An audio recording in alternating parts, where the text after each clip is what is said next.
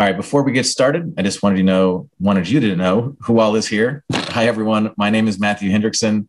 I work for the Department of Transportation. I'm the project manager for this project. We have a great group of folks. We are well staffed here this evening. Some folks you may recognize through our community liaison office. You'll be hearing from myself, from Melissa Miklas, who's with RK&K, as well as Tarina Galloway. We have a team of both city staff and consultant team here working with you. And you can recognize us because we've identified ourselves within our names.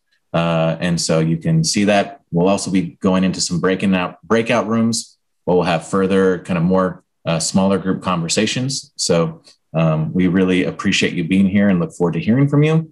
But before we get started, I wanted to turn it over to our Deputy Director to give you a welcome. So Mr. Theo Ngongeng, take it away. Thank you so much, Matt. Thank you so much. Appreciate it. Welcome everyone. It's a pleasure to have you. Welcome back to the ones who have been with us since last night, and welcome to the rest of the community here. I hear it's extremely warm outside, so I do appreciate your making the effort to actually being inside and being with us here in this very important endeavor. Again, like was stated earlier, my name is Theo Ngongeng. I'm the Deputy Director here at Baltimore City Department of Transportation. This project is extremely important for us. This project is one of the mayor's top transportation priorities, and we all have high expectations for the results of what we are embarking upon right now. As a way of background, many of you probably know that a little bit over 2 years ago, we did receive a bikeway grant from the state for about $450,000, really including everything in our local match as well. This was to really advance this project from conceptual phases up to 30% design. Subsequently, we did receive $1.5 million also from the state to really focus on the northern segment of this Greenway Trails Network. So this is an incredible opportunity for us to advance the multimodal efforts in our city. We count on you. We're here to listen tonight, and we hope to make this a productive meeting. As it was also stated earlier, this is the second meeting, part of a series of 3 meetings. The third one is happening tomorrow night. We're excited to have you here, and we are ready to go. We have the team, we have the money, so we are good to go. I'm going to now turn this over to Melissa. All right. Thanks, Theo. Welcome back, everybody. If you were here with us last night, some of this is going to look a little familiar to you, but we are jumping over to a new section. So bear with us on the material that's a little bit similar. For those of you who are joining us for the first time, welcome. We're excited to have you. This is actually the second meeting in our series of 4 for this project. In this project, we are taking our design to 30%. Matt will talk more about what that means later, but just wanted to remind everybody that there's plenty of opportunities to chat with your project team, with the folks at the city before this actually goes in the ground. So stay tuned and stick with us through the process. So tonight, here we are on Zoom. Again, welcome back. So a couple rules for us tonight. Everyone is muted right now, so please remain muted while we are in the larger room. We will be going into breakout rooms in a bit, and that's when you guys will be able to raise your hands. You'll get called on. Please unmute yourselves and chat with your neighbors, with the folks from the city, with the folks from our team, because we really are interested to hear what your thoughts are on the subject matter this evening. If you are on your phone, to unmute, you'll hit *6. And if you would like to raise your hand, you will hit *9. So don't forget, if you're on your cell phone and you pushed mute on your cell phone, that you'll also need to unmute yourself there if you would like to chat with us.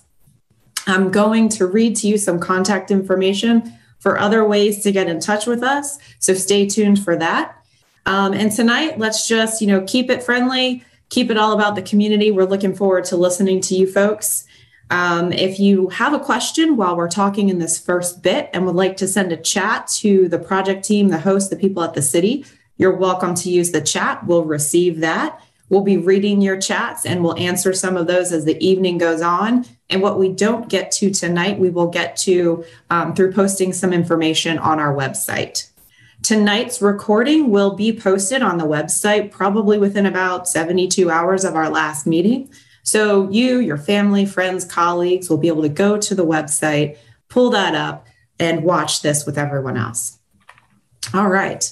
So tonight's agenda, pretty similar to last night's if you were with us. So welcome and introductions. Welcome, welcome. We're going to talk a little bit about what has been done with this project before. So Matt will be sharing that with us. And then Serena is going to talk a little bit about our first meeting, not in this series last night, but the first public meeting that we had as a part of this project. And then I'll jump into what we're here to talk about tonight. So again, we're taking one chunk of this northern segment of the Greenway, and we're going to dive into what that might look like.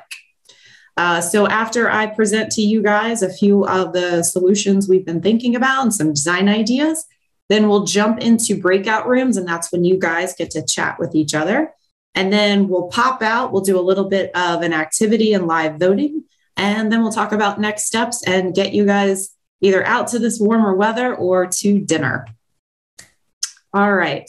So like I said, there's opportunities to chat with us tonight. There's a lot of folks in the room. We want to make sure as many people can chat with us as possible.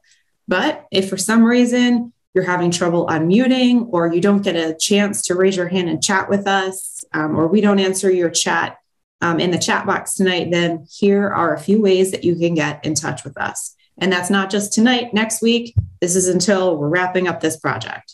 So a few things I'm going to read to you right now are going to be Matt's email address. So any comments you have tonight, if we have a survey for you and the answer you want is not there, or you want to discuss something that is not a topic tonight, please send Matt an email. I'll read that to you now. So that email is dot.community@baltimorecity.gov. So that's dot-community@baltimorecity.gov. You can also visit our website at www.baltimoregreenway.com. And that is www.baltimoregreenway.com. And then if you'd like to go directly to our contact form on the website, that one is www.baltimoregreenway.com/CONTACT. So that one is www.baltimoregreenway.com/contact. And then if you'd like to pick up the phone and leave a voicemail at Matt's office, not his cell phone, as I previously suggested last night, that number for Matt's office is 443-984-4095. So one more time, that one is 443-984-4095. So that contact information should be coming to you in the chat a couple times tonight. We'll flash up this screen again, but I just wanted to read it one time to make sure that all of you folks on the phone have that information in case you are scribbling down as I was saying it. All right. So as we said before, your feedback is imperative to getting this project done, right? We really need to hear from you guys. You folks are the people who live in the neighborhood, drive down these streets, walk down these streets, bike down these streets. You eat, you dine, you shop. You know, we really need to hear from you all. So one of the ways that we're going to do that tonight, so it's a little bit interactive and we can see what everyone's thinking and taking your temperature, is we're going to use a tool called Slido. So I'm going to be bringing up a practice question in Slido in just a moment. So you can access this by using your computer, using your tablet or your cell phone, and visiting www.slido.com. So we're going to practice this. And another way to get to slido.com, if you have a smartphone or your tablet and the camera function, you can use your camera. If you're watching with us tonight, you can take a picture of this QR code, this pixely square thing on your screen, and that should take you to the website. Alternately, if you have just typed in slido.com, you can put the number in to get to our survey, and the number for our survey tonight is 358609. All right. So hopefully, as I've stalled through telling you all how to get to slido.com, you are there with us and ready for our first question. So this one's just practice. I promise we are not making ice cream for you, but tonight's practice question is, what is your favorite ice cream topping? So if you're with us in the survey, you should see Jimmy's. They're not Jimmy's, they're sprinkles. I'm not sure what your preference is. Hot fudge and caramel is there as well. Maybe you are lactose intolerant and ice cream is not for you. That is an option.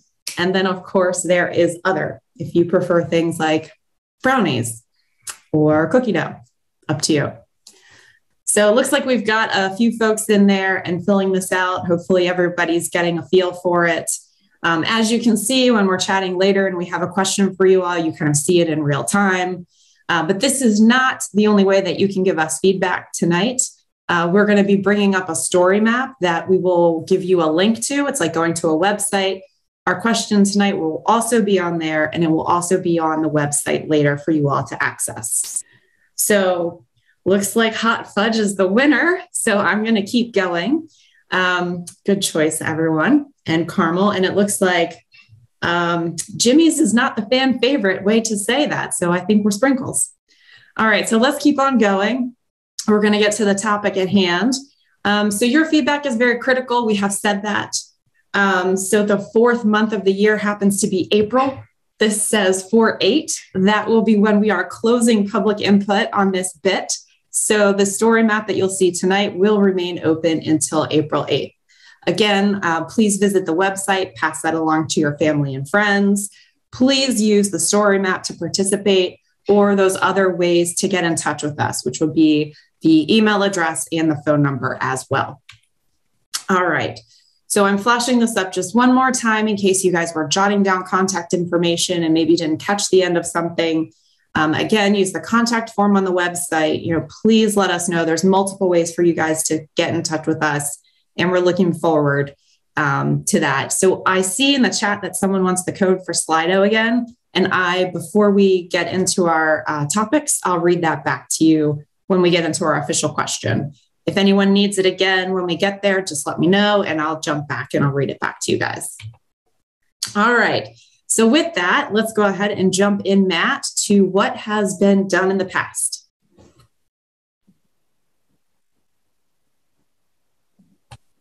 All right. Thanks, Melissa. So just want to describe kind of what this project is all about, what the vision is, and kind of what this phase of the project is about, and how we are going to be moving forward with this project. So we're looking at a small piece, or I should say a larger piece of the Baltimore Greenway Trail Network that we've called the Northern Segments. That's highlighted in orange. That is, again, a larger piece of a 35-mile vision for the entire Greenway Trail Network. Currently, we have 25 miles of Greenway trails within the city, which, again, I think most of us have experienced this, whether in Gwynns Falls, Jones Falls, or the Herring Run, the Middle Branch, or the Inner Harbor. There are just, amazing. It's just an amazing amenity that this city has that connects people to places, to parks, and all kind of the great destinations that the city of Baltimore has to offer. We're looking to kind of finalize and close out those gaps within those existing 10 miles that are remaining to kind of make those trail connections. But this is the largest remaining gap within this trail network. This is over 6 miles, which is it's quite a lot. And we're dealing with a lot of different neighborhoods, a lot of different institutions, spaces, places, and people.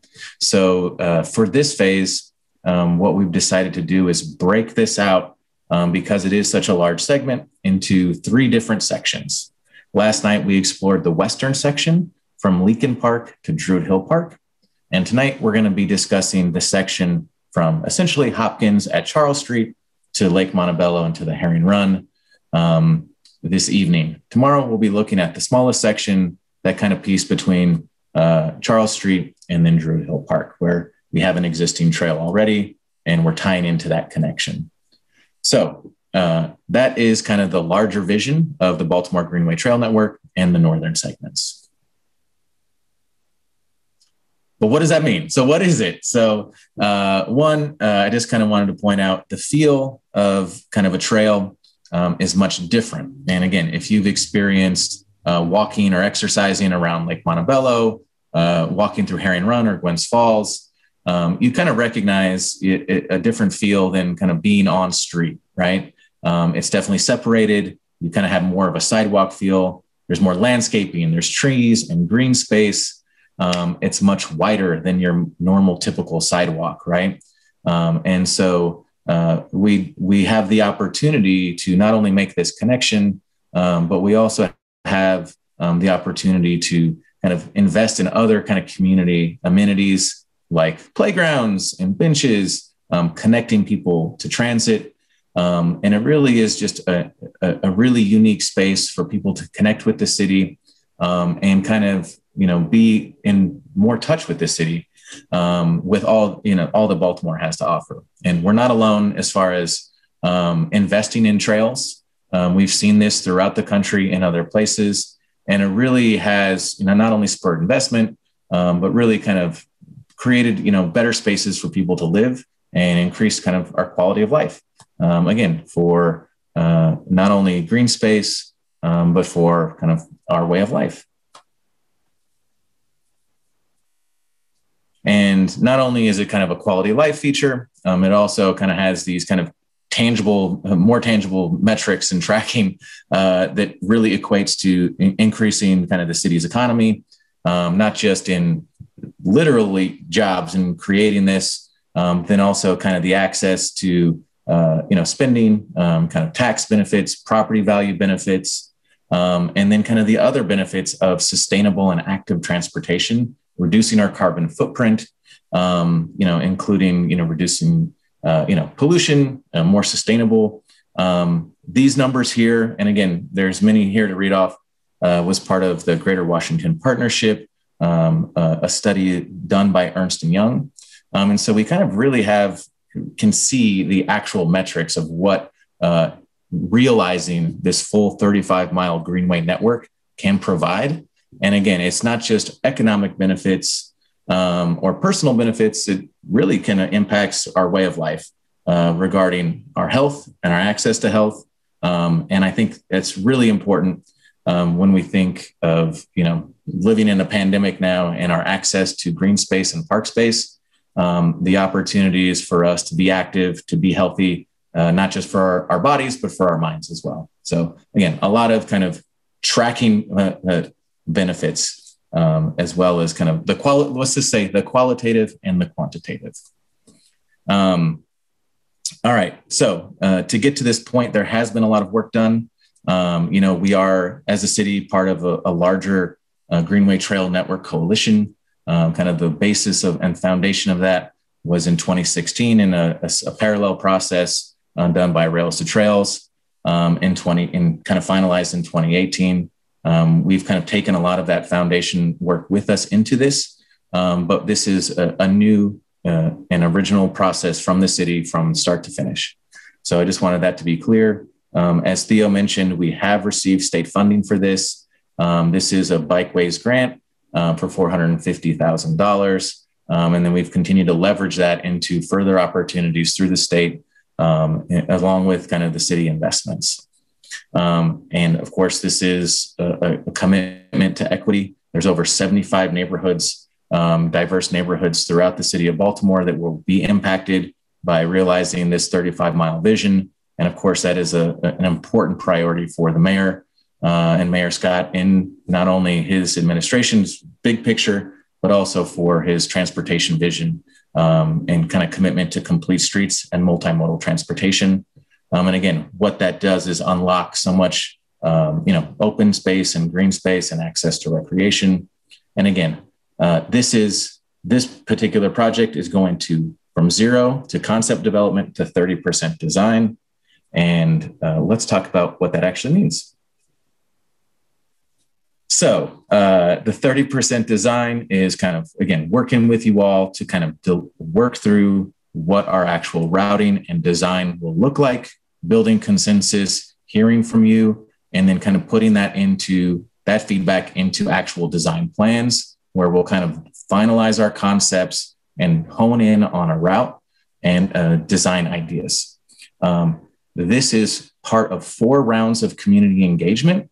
We had one first session in the summer of last year, which was citywide. We really wanted to open up to the public for them to know about the project, understand what a Greenway Trail is, kind of understand the examples and hear what your priorities are. We've incorporated that into this next wave of meetings, which we will kind of now start to advance these alternatives and designs. So we're having 3 meetings this week in this second phase of outreach. And then there will be 2 more touch points for you all to get involved in the summer, where we'll take back what we've heard in this phase and then kind of have some initial designs up to 15%. So we'll be halfway there. And then the final piece will then be representing back to the public after we've dialed in from that 3rd phase, hearing back from you, and then finishing up that 30% design. And I think that that's kind of the roadmap for what we just discussed. Again, this is still early on in this process. We have a lot more engagement to do. And so this is ongoing, and we appreciate you being here and taking the time to give us your feedback. Once we get to 30% design, and that will be towards the end of this year, we still have a lot more to go, right? So we'll kind of have finalized that concept and design, but then we have a lot of work to do as far as around intersection treatments, some really going into depth and detail around the kind of environmental and engineering reviews. And again, kind of coordinating kind of on the ground what needs to be done to make sure that this is a safe and again, wonderful facility for the city.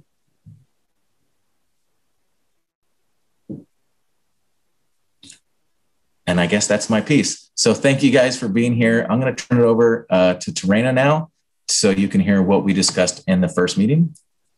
And thank you all again. Appreciate it. Good evening, everyone. So like Matt mentioned, we did have one larger public meeting on this project. And in that meeting, we gathered feedback from participants. We did an overview of what the trail network would and could look like, what the limits were for the project that we were embarking on. And we wanted to have a discussion with the community around the entire loop that shared their vision, goals, and we provided some other examples as well.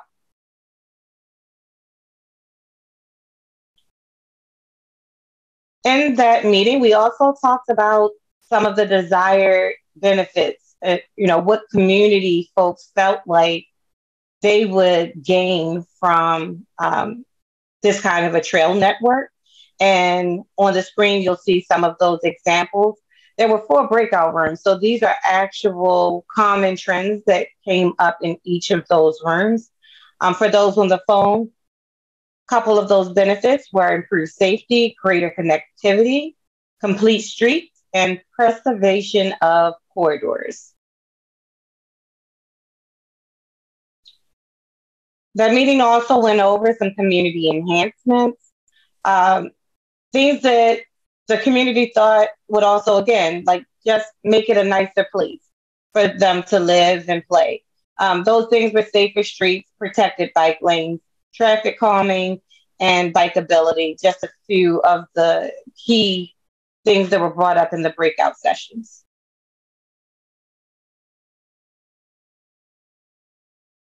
With any project, of course, there were also concerns. There were environmental concerns, maintenance, parking, connectivity, as well as safety. I'm sorry if I mentioned that one already, but we heard people's concerns as well.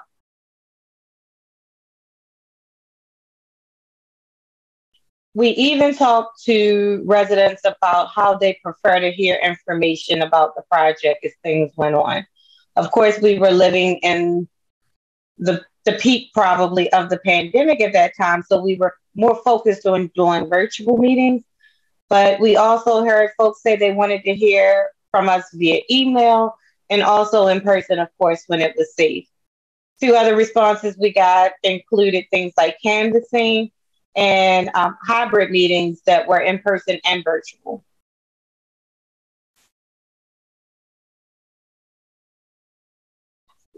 What's the summary of that first meeting?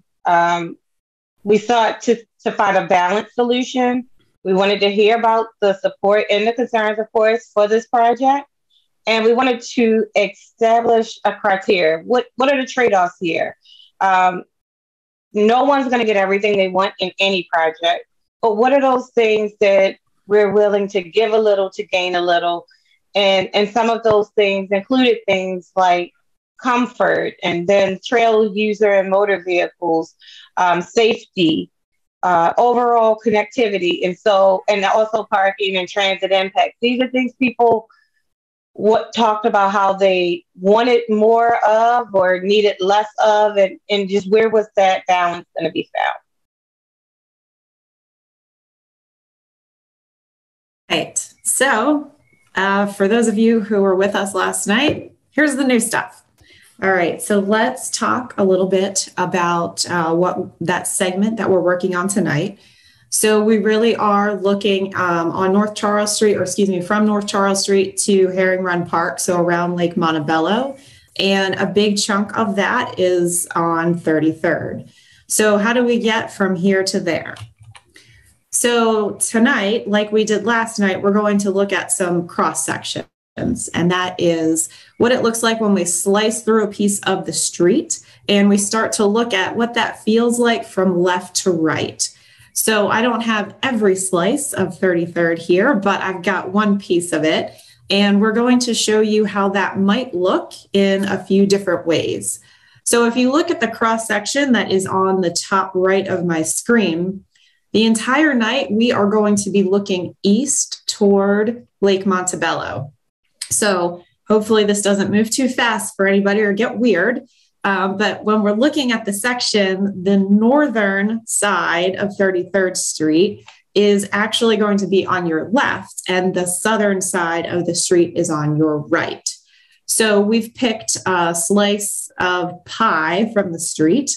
That is kind of one section that I'll show you in just a minute, and then we're going to show it in a couple different ways.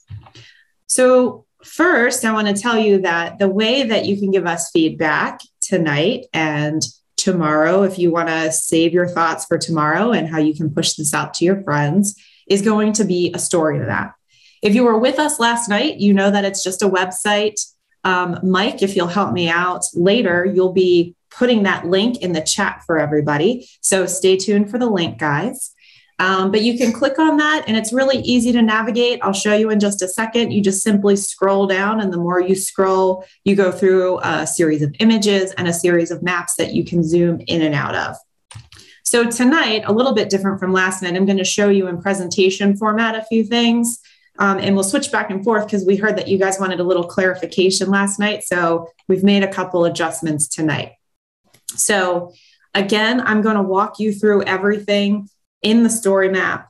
And then you guys would go into your breakout rooms and you can discuss. And that's when Mike will pass out the link. So I thought we would just talk a bit about this section before I show the story map tonight to talk about what's going on around 33rd Street. So there's some projects that are already going on, some things that are in the works, and some things that are already out there. I mean, you guys know that, you live here. So let's just talk a little bit about North Charles Street. So the Johns Hopkins campus is going through a remaster planning process, and there are some things that we're doing to coordinate with them to figure out what is the safest way to get from Art Museum Drive up North Charles Street. So that's kind of in the works right now. We're not diving deep into that tonight, but stay tuned as that evolves, because that coordination is in progress. The next section I wanted to chat a little bit about is that existing path on 33rd. So there's that little segment that you all probably know of with the path that goes down the median. So this is what that looks like at the intersection if you have not been out there lately. So you've got your brick sidewalks, the median kind of breaks at sidewalk level so you can pass through it. And then there is a path in the center. So right now what that looks like is it's a series of gray pavers. It's in the middle. You can see that there's some new vegetation there. So this is relatively new, but just for that little piece. As you move further toward Lake Montebello, there is a little bit of bike lane that leads into a newly painted, beautifully colored intersection. So you'll see that the intersection is tightened a little bit. There are some connections to adjacent bikeways. And so that's what that end looks like. So really what we want to do is we want to make sure that we coordinate and we connect and we respond to the projects that are in process and the things that are out there today. So if you were to cross over that intersection and go into Lake Montebello, what that looks like is a lovely path where there is no car access anymore around that immediate loop around the lake. And so both sides of this vegetated median right here are open to people walking and biking. So we don't need to dive into that section tonight either. So we're really just kind of looking at that 33rd piece, which is the gap of where we're missing some trail. So we need to find some space for people to walk and bike. So this is what that roadway looks like today. So as a reminder, as we get into looking at cross sections and looking at design, I wanted to make a point that we are building a trail. We are not doing bike lanes. We are not doing a cycle track. This is for walking and biking and strolling and dog walking and really becoming a part of that Greenway network in our city. So we want to be consistent with serving our 8 to 80 population. We want to be ADA accessible, and we want to make sure that this really does feel like that trail experience. So to kick us all off for what's going on 33rd, we took a slice of the street that's kind of more in our residential area, even though we know we have campus and a little bit of commercial area. We took a little slice here so you can see on either side we have houses. You can see how there's a slope and some steps up to folks' houses on either side. But as we're looking toward Lake Montebello, essentially we have sidewalk on both sides of the street. We have 2 lanes in either direction, the inside lane being a through lane, and those outside lanes near the sidewalk are sometimes through lanes and off-peak parking, and then sometimes always parking, depending on where you are in the slice of the pie of the street. And then for the most part on 33rd, we have a median that's about 40 feet wide. And for the most part, the trees are kind of skirting the edge of this median. So that's what we're starting with when we start to look at design solutions and what this may look like. So later, when you are in your story map, you're going to see some cross sections. So I'm going to click into the story map now so you guys can see how that works. So you will, when you go to the website, you'll probably start out at the top of the story map, which says welcome.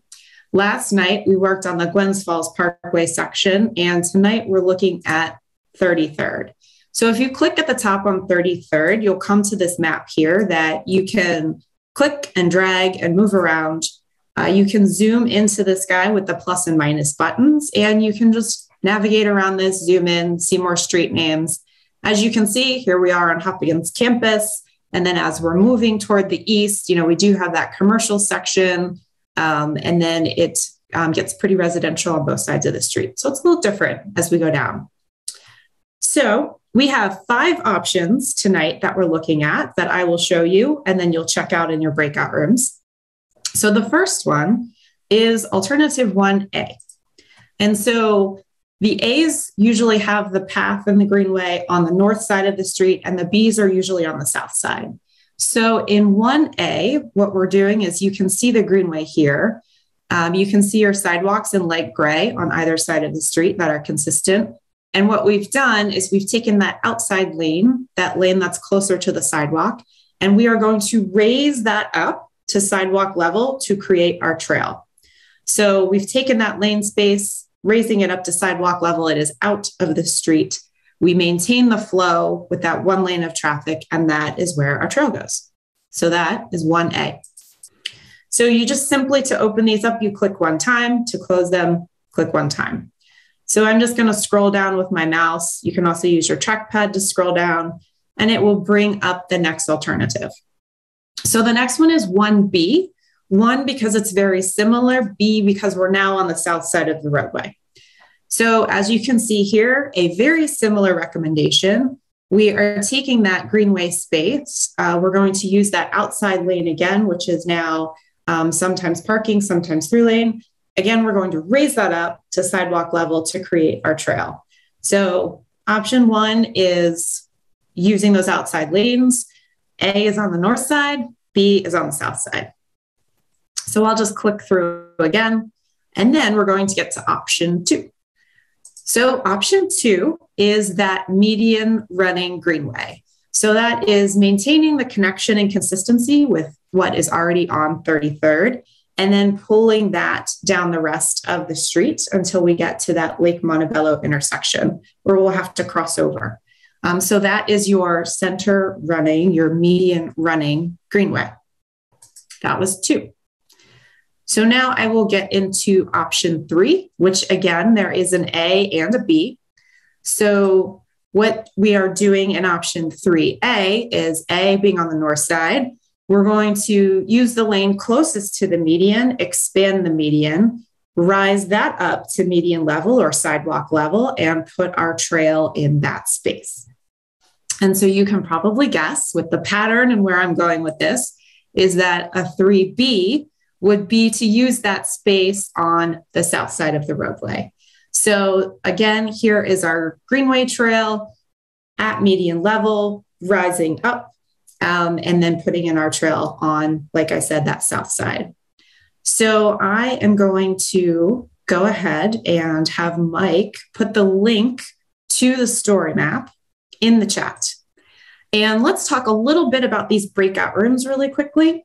So what we want to do, we have a bunch of you in the room today. So I think there's over 100 people with us this evening, and we want to try to make sure that as many of you get a chance to speak as possible.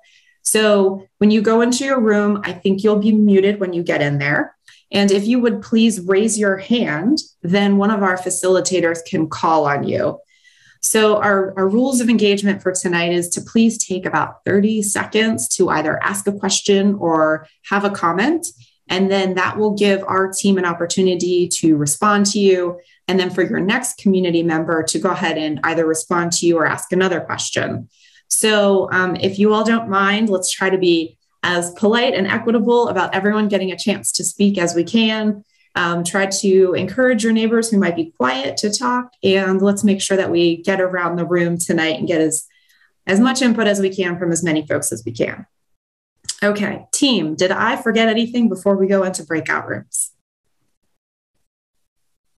All right, so just in a moment, Mike will send us all into the breakout rooms. Have your discussion in there. And then when you come back, Mike will post the link to the Slido and the code for the Slido, and we will answer the question of which of these sections you prefer for 33rd. All right, team, are you ready? Okay, let's go. We'll see you guys in the breakout rooms. Okay, so with that, let's see who has hands raised.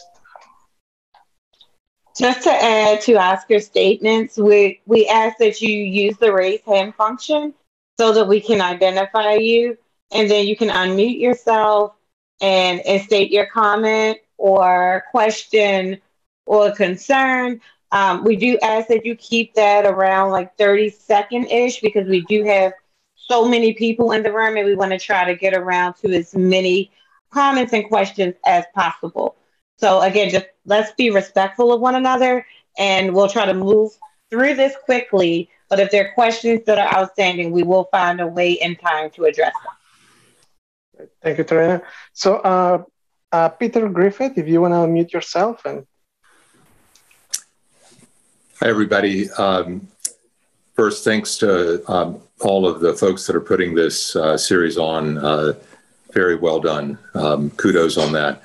I'm not a resident of this section of the road.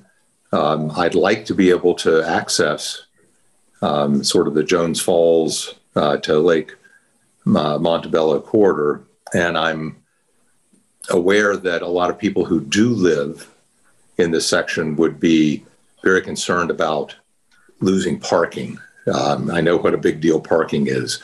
So I'm wondering about, where I would weigh in on this. If putting the trail through the median, can that be done in a way that does not, there we go, exactly that one.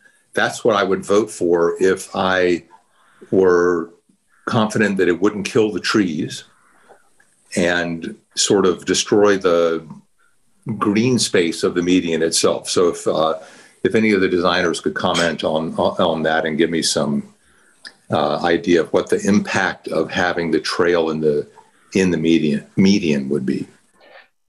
Right. So, Trina, feel free to jump in. My understanding is that most of the trees are on the kind of like on the edges of the median. So having the trail in the center will kind of like minimize the impact. I'm not sure if there's any trees that will be impacted by having the median, the trail in the median. But all I know is that the majority of the trees are on the edges. I don't know, Tarina, if you want to add something to that. Just that's pretty correct, Oscar. There, of course, there's going to have to be some level of removal, but in the designs, the plan would include minimal removal and then also replacement of said trees. Like if there just has to be a situation where trees are then placed somewhere else, additional trees on the sidewalks, things to still restore the tree canopy and the integrity of the median as much as possible. But there will be some loss and there could be some other gains, but there's no way to avoid total avoidance of removals. Correct. Thank you, Tarina. Phil Glazer, if you want to unmute yourself, please. Hi, can you hear me? Yes. Great. I have one comment and one question. I think for either of the plans, let's see, I think that's both of those, and 3, which the ones that take a lane of travel, the current lane of travel. Unless there is, so we can see in these plans that there's buffer between lanes of travel and sidewalk. So unless there is a similar sort of buffer between lanes of travel and where people are meant to be, the greenway, navigating by foot and bicycle, then it seems to me like it will feel more or less as unsafe as riding a bicycle in the lanes of travel feels currently. So yeah, granted there'd be a curb in this case, but I think not having the buffer between you and cars that are moving would feel certainly less safe than walking on a sidewalk. So that's my comment. And then my question. Yes. Go ahead. Nope, you have the question. Yeah. Or do you want me to take that first piece? I'll just finish with my question, okay. And then my question for the median plan, number 2, is how would intersections be handled? Would there be dedicated signaling for pedestrians and bicycles? I know there are streets like Loch Raven and the Alameda that have left turn arrows for cars. So I'm just wondering how pedestrian traffic will be controlled in those cases. Okay, so I guess I'll jump in and start with the first piece of your comment. Of course, we are showing raised crosswalks as a part of this. Raised trails as a part of the design. There is some separation included in that. What we're focusing on tonight would be the alternatives. Within those alternatives that are selected to advance, we are going to take a look at all those other aspects. So there's first, we want to know how folks want it to feel in terms of the route. And then the next phase of this, we will get into many of those details that you're asking about right now. But yes, there is consideration for not only raised pavement, but also separation. What that looks like will be defined throughout the process. Oscar, you have anything to add? No. So moving on, Chris, you have your hand raised. If you want to unmute yourself, please. Hey, everyone. Thanks for putting this presentation on. I think I'm probably most in favor of number 2, the median greenway that you've got up on the screen right now. I do like the fact that it is buffered from traffic. I think maybe most importantly is just going through that Greenmount commercial section. There's a lot of driveways and curb cuts along the sides, so it'd be good to have the trail in the middle just for safety reasons to avoid all those turning conflicts. I think that'd be a lot nicer ride. I think I'd be okay with 3A, 3B as well, but I kind of like the last speaker. Be nice to have a nice buffer between traffic. Thanks. Thank you. Brian Windle, if you want to unmute yourself, please. Can you hear me? Yes. Okay, thanks. I also echo the concerns about the buffer and appreciate that for plans 1 and 3 that the buffer between the car travel lanes and the path would be taken into consideration if either of those plans move forward. I do also, I live right off 33rd Street, and I support plan number 2. And I just want to say, paths like these, the Greenway are great for everyone, not just people that ride bikes. It can be for people with disabilities, scooters, walking, everything. So thank you. And I support plan number 2. Thank you. Next, Jill Warzer, if you want to unmute yourself, please. Yes. I want to point out that 3 years ago, a group of us heard that this was in the planning stage and came to a meeting called by Mary Pat Clark in the Waverly Community Center. And we looked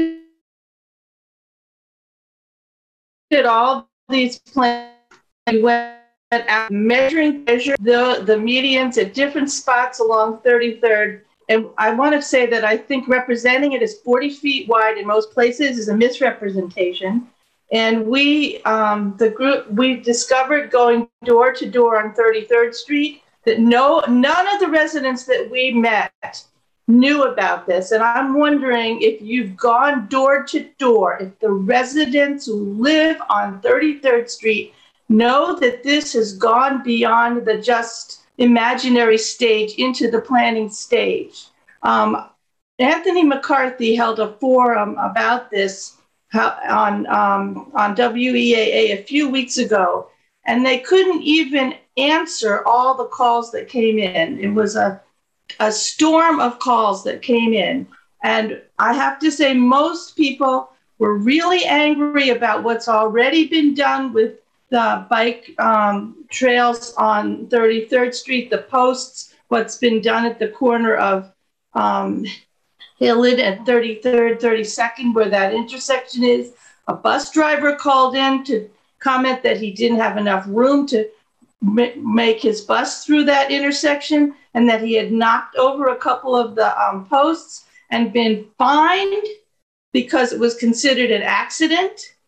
And also a mobility driver said that these things are making it impossible for her to safely board and disembark people at their homes. So this process and having all of this on Zoom and people having to comment, using an electronic means is really not inclusive. I live right near Lake Montebello. I've lived here since 1999. The 33rd Street is not wide enough to do all this. Also, at that time, an independent arborist that we consulted with who had worked as an arborist for the city said, if you try to put a trail down 33rd Street, you're going to disturb the roots of those Dutch elm trees, and they will most likely die. So the way this is being presented, I feel is really being misrepresented. The process is not inclusive. I hadn't heard anything more about this until recently when I heard on the Anthony McCarthy show. And I really feel like this is being railroaded through. At that time, we suggested people look at alternative uses like 34th Street, which doesn't have this kind of traffic. We look at safer alternatives to helping students cross through these neighborhoods to Mervo or to Lake Montebello School or to City. And none of this is being considered. And I have to say, you can tell that I'm quite perturbed, and I am not the only one. I can tell you the people calling into that show that night are really upset about it. And I find it myself as someone I come in and out of this neighborhood at least once a day. I used to ride bikes everywhere. I rode them growing up in New York. I rode them growing up in Vermont, up and down mountains. I rode them in Managua. I'm sorry, honey. But I'm not opposed to bikes. We have to give people another chance to speak. Joe, all your comments are received, but this room is timed. So I just, that's why we have people to kind of keep it around 30 seconds, and we can have additional dialogue. Oscar, can you take the first part of that? And then, we want to move through this and give other folks a chance as well. Yes. But we're not ignoring you. We'll definitely can come back to you if everything isn't addressed tonight. Right. Tammy Wolski, please unmute yourself.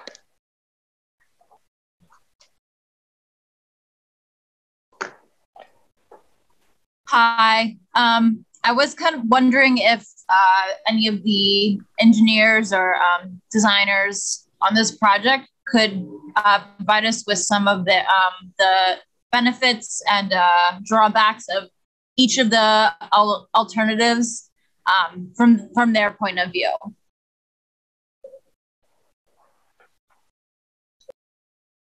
Terina, you want me to take that one, or? Yeah, Oscar, if you could, and Joe, if you're able to use the chat function, if you can just highlight a few of those things for me so I can circle back and make sure we follow up with your stuff too. Right. So in terms of the design, the difference between alternative 1A and 1B having its north and south, I think in my opinion, it would, the main difference will reside in the number of conflicts that you may encounter on one side versus the other. And by conflicts, I mean driveways, entrances, intersections. So that's one thing that would have to be considered. In terms of the having the trail on the median, I think it provides the separation that that it probably gives more of a natural setting, since you'll probably be riding or walking between trees, the canopy of the trees. It'll be shaded, but then the potential impact to trees is a reality. And then 3A and 3B, again, I think that maybe the how you navigate around intersections may be a thing to consider. but I think all the designs have considered different. All the safety and comfort are always kind of like put on as a priority for the design. So that's in a nutshell. I think kind of like the information I can provide. Darena, you want to add something to that? Nope. I just want to make sure if we have, I think, about 7 other people trying to say, leave a comment. So let's just keep moving through. All right. Sounds good. So moving on, Pat Yevix, please unmute yourself. Hi, how's everybody? I've lived in Edna Gardens since 1986. I know this as a long distance runner. I've run the marathon. I know this area really well. And of all the choices, in my opinion, the one up the middle of the medium is by far, in my opinion, the best. Yes, some trees are going to suffer, but trees are going to suffer anyway. It could give us an opportunity to put in stronger and newer trees. I think it's going to be safer for people. Not being that close to the road. I don't care how high you put up those portions towards the sidewalk. It could be pretty unsafe. In fact, I walk there about 3-4 days a week. I walked there this morning in that area, and it's loaded with trash right now. So maybe this will help to keep it neater. And I think this is long overdue. And I think this would be a great opportunity to really build community here. I've lived here since '86 in Edna Gardens, and I think this is a great idea. That's all I wanted to say. Thank you, Jason. Please unmute yourself. Yeah. Hi. Can you hear me? Yes. Okay. Thanks. Thanks for the opportunity to provide feedback. I'm excited about the second option with the median. In terms of safety for walking and biking. Sorry, that's my son. And also just in the spirit of a greenway trail, being between the trees, I think would be much more appealing than on the side of a road in a lane. So that's my opinion. Thanks. Thank you. Chris Bilek, please unmute yourself. Hi, everybody. I'm calling in to support the median option. I'm a resident of Charles Village. I'm also a professional civil engineer with a background in smart growth. To sort of echo Jill's concerns about it not being 40 feet along the whole of 33rd, I would actually support taking more room from the cars as much as possible. It'll help pedestrians, bikers. It'll just support the community and the sense of interconnectedness along 33rd and the communities adjacent to it. So just calling to support that option. Thanks. Thank you, Chris. Rihanna? And just as a time check reminder, we have about 4 more minutes left. Jill, I'm still keeping an eye for your message if you can get that to me, or we can continue to talk offline. But we have 4 minutes, folks. Thank you. Rihanna, if you want to unmute yourself, please. Hi, I live on the North Charles corridor, and often we walk around Hopkins and we feel stuck. And we drive to the lake. So this is going to be amazing. So I would say voting for number 2 here, and also echoing what Chris said, if anything, to make it wider. And then my question is about safety when we are crossing the streets. If the lights, I think somebody else said this as well, if the lights could be so that only pedestrians can cross, so no cars can turn. Is that being considered? Trina, do you have information on that? At this point, we have to figure out which way we're going with this. And then, of course, as it relates to safety measures, we want to make sure those things are in place. So I think we can't really get into the weeds of that kind of thing until an alternative has been selected. Thank you. Thank you. Deborah, you want to unmute yourself, please? Hi, good evening.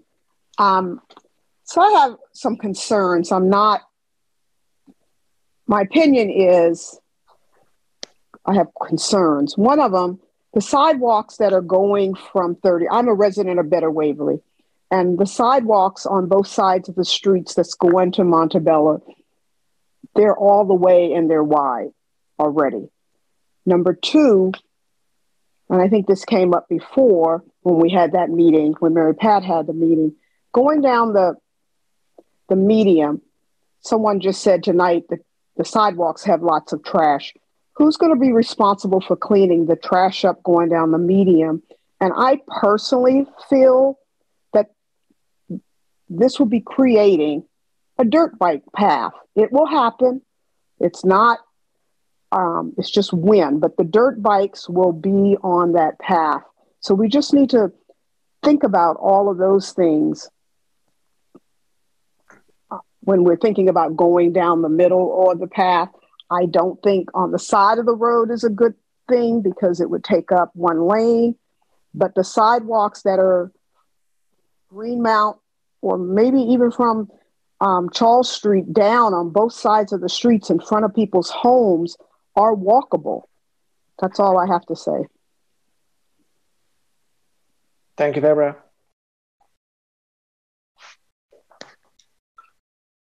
So we have about a minute and a half.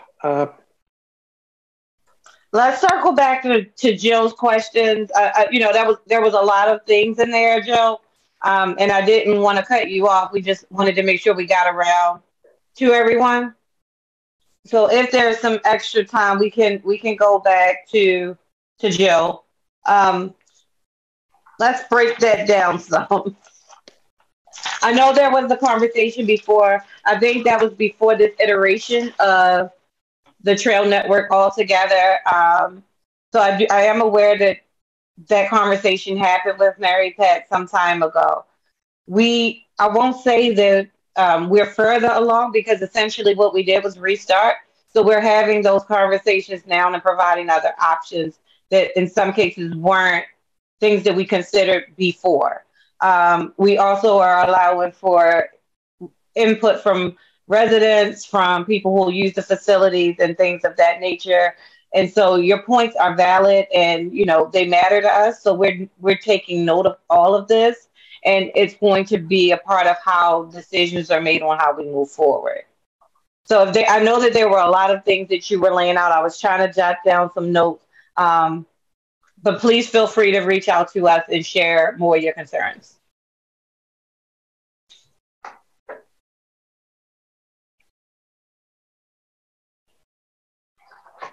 Thank you, Darina. I think the breakout room is closing soon. So thank you everybody for your thoughts. I will pass most of the summary of the discussion. I'll share with the main room. So thank you everybody. Hello everybody. We'll give it just a few seconds here to get everybody settled and joining the room. Glad you're with us. And in the chat, I'm going to post the link to the story map. I'll also share my screen pretty soon so that we can have that as a reference and all be on the same page in terms of what we're looking at. So I'm seeing pretty steady. We have about 28 participants here. So I'll get started and introduce myself. I'm Colin Hodges. I'm a senior planner with RK&K that's helping Baltimore City with the Greenway effort here. So very happy to be part of the team, and I'm glad you're all here to join us. Eric, go ahead and introduce yourself. And I'm Eric James. I'm a liaison for the Department of Transportation, Baltimore City. All right, so I'm going to share my screen and just have the 33rd Street alternative alignment up, and just so I can refer to this, and please, if you'd like, open the link on your computer and browse through it if you want to take a look, and also answer the survey question below at the end this scroll through. But at this point, Eric, unless you have anything else to add, I think we could open it up to any comments, questions, or anything. And I think what we'd like to do is just, if you have something to say, as Melissa mentioned, just raise your hand in the Zoom function, and we'll call on you and give you about 30 seconds, plus or minus, depending on how the conversation goes. So, looks like Matt, go ahead. Yes. Hi. Good evening. Thanks for taking feedback this evening. Just a few comments. I'd like to say that I prefer any option that doesn't involve removing the green space down the center of the median. I think that's kind of inconsistent with a greenway trail to remove green space. And I made a comment the other night that it's also consistent with objectives of Blue Water Baltimore in removing impervious surface. We'd be adding impervious surface, which I think is not ideal. One more thing, I think it would be good if that section on 33rd Street near Hopkins could be made consistent with the entire design, so that there's not kind of like an awkward transition at that point of the trail. That's all I have. Thank you. Thank you, Matt. Could you actually repeat real quick the last thing you said? Yeah, sure. So that small segment that near Hopkins Homewood's campus, that's already kind of down the median, I think it would be important for that to be consistent with the rest of the trail design for this segment, just so that there's not a weird transition that's kind of awkward or difficult to navigate back and forth between one design versus the other. Gotcha. Thank you. That makes sense. That has some potential traffic and too. But that's all I have. Thank you. All right. Thank you. And also, just so everybody knows, I don't think I mentioned this, but I'm taking notes, writing down what people are saying, and we're going to recap with the group when we get back, as I believe Ms. Melissa probably mentioned, and I'll just let everybody know, kind of in sum, what our group had discussed and some of the big points that came out of it. And moving on, looks like Dylan. Hi. Yeah. I have a question. So in the A versions of the plan, kind of what we're looking at here is the idea, because it's on the north side of the street, but that current bike lane that's right by Montebello is on the south side of the street. Would the idea be, if we go with if the A version is what's gone with, that would kind of become sort of the main way to pass through, or would you have to then shift down to the south side to get into the bike lane to cross over? Does that make sense? And what point are you talking about the transition earlier on? From Hillen and 33rd, to get across to Lake Montebello. Oh, I see. Because there's already that bike lane that's there. Basically, would we remove that bike lane and switch everything to that north side, or would that remain? I'm actually not sure about that. I don't have a good answer to that question, because I'm not sure that the intersection has really been looked at as closely as the rest of the alignment so far, because we're at a little bit of a higher level. Eric, do you have any information on that? I don't, not at this time. I don't. Okay. I think it's, but I know exactly what he's talking about, though. Yeah. Just in thinking of the connectivity, and sometimes I feel like we put in a bike lane or a lane or something like that, and then you get to an intersection and all of a sudden it switches to the other side of the street. And so just trying to kind of avoid that outcome. No, that makes sense. So I think this is consistent with my comment about having no awkward transitions and constant flow and things like that. Just general consistency of design. Yeah, I was going to say that definitely those two comments I'll definitely note in the breakout room, or when we come back from the breakout room, to say that making sure the transitions make sense on both ends of the corridor is definitely a priority, to make sure that, and I know what you mean. I've been dropped in some odd intersections where things don't quite make sense from a transition standpoint. So having that be more intuitive, or as intuitive as possible, I think is important. So that's right. And this is Melissa. I just popped in the room. So one of the things that we focused in on are those intersections. We want to make sure that there are great transitions when we need to make them, that we do not switch back and forth across the street if we do not have to. So sometimes the intersections can help push us into making a choice of the north or the south side based on wanting to minimize crossings, provide those safe connections, use signalized crossings that make sense, and monitor and adjust the signal timing so that we have either a dedicated phase for the trail crossing or something where we can fit in a signalized phase that gives them a lead in front of the traffic. So thank you for saying that, and that absolutely will influence our design. Great, thank you. Hey. Yeah, thanks, Melissa, for some clarification there. Moving on to, I believe Megan is next. Oh, thank you.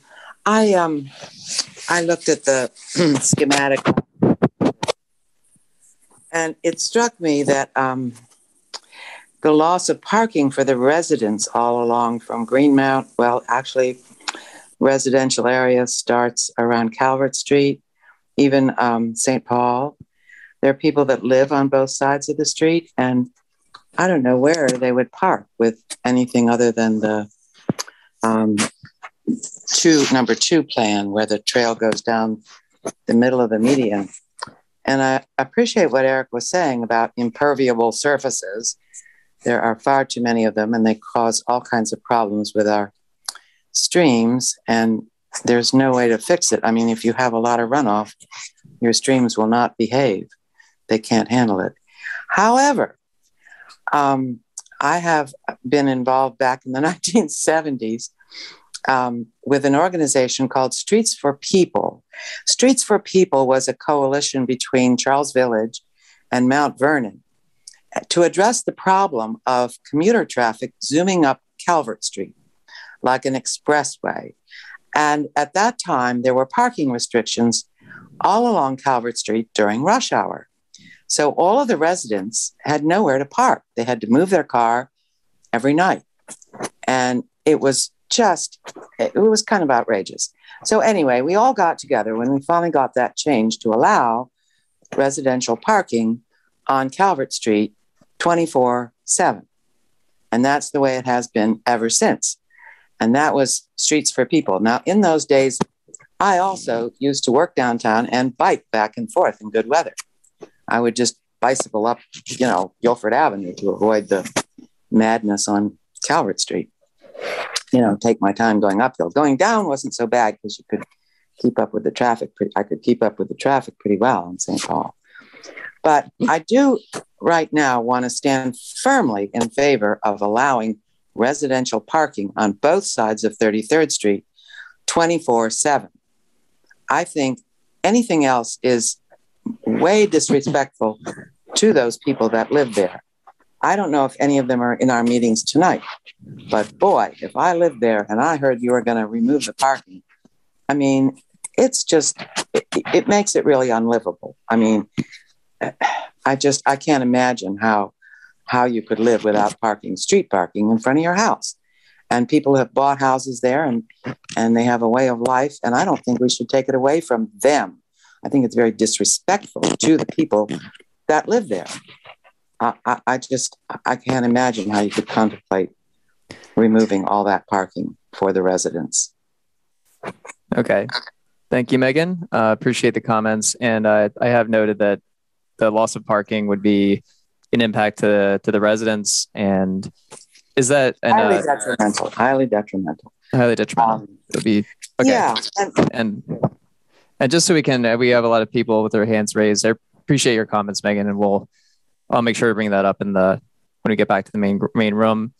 But for now, I would like to move on to Corey, who has had his hand raised for a bit. Yeah, thank you all. Thank you all for taking feedback. I personally am a big fan of the pathway option number 2, the pathway through the median. But I did find the original or the first comment about impervious surfaces very compelling. And I know the existing short pathway through next to the Hopkins campus has those gray pavers. I'd like to know if those are impervious today, and if the pathway that you all are planning would be kind of just raw asphalt that would be fully impervious, or if we would have a more permeable paver system. But frankly, I think that's the safest option. As someone who bikes in the city every day, being as far away from cars is the best option. Knowing that cars tend to drift, or folks are texting and driving, or they're hooking fast rights on red without looking to both left and right. Something I experienced just on my commute a few moments ago.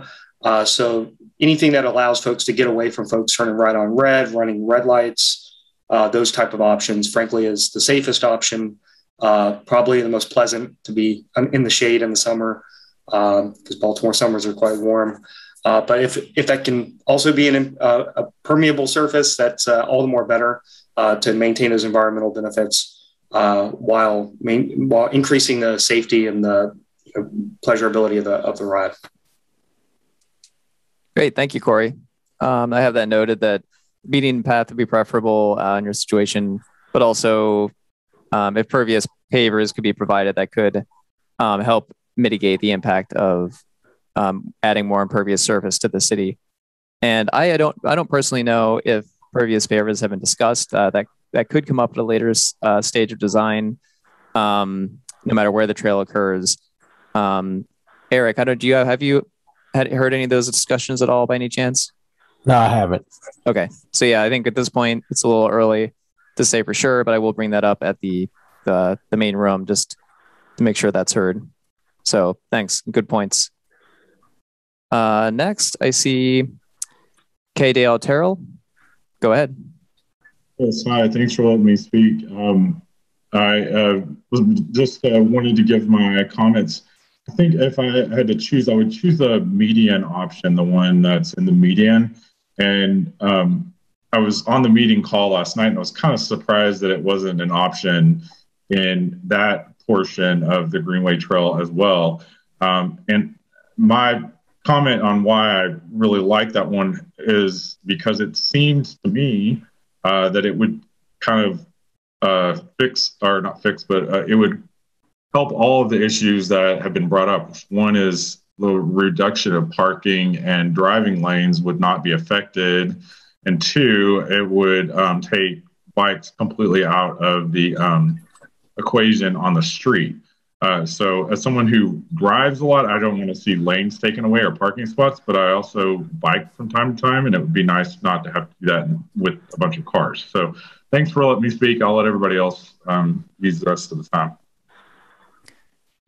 Great, thank you very much. I've noted that. And next we have Jamie Wallace. Go ahead. Hi. Yes, thanks for letting us all talk about what we want and need. And I'm a resident in Waverly, and I personally like the option 3. I don't have a preference on the north or south. I do like option 3 because it activates the medium a lot more. But I do have a comment about providing buffers. So I'm hoping that, option 2, you have the buffer of the trees between, the cars traveling north, east and west. But in the other options, I just hope there's adequate buffers between pedestrians, bikers, and the cars. I live right off of East 33rd. Cars drive very fast, very, very fast. I do have a dog that I walk, and I am also a biker. So it is a concern of mine. Actually, I like to walk my dog in that medium, but the way the cars drive so fast, I don't even like crossing the street. And I will note that I don't know if this is possible, but that space in the middle, that medium, is actually not a very inviting space. I know we have the site constraints because it is so loud. The traffic sounds are so completely loud. I don't know. So it's not like a nice space to be in. And so I worry that it wouldn't get any use because of the just the sound quality. So, you know, we can't do anything about that, but I just wonder if there's like any kinds of buffers again to help reduce some of that noise pollution. And that's what I have. Thank you. Okay, thank you. Appreciate that.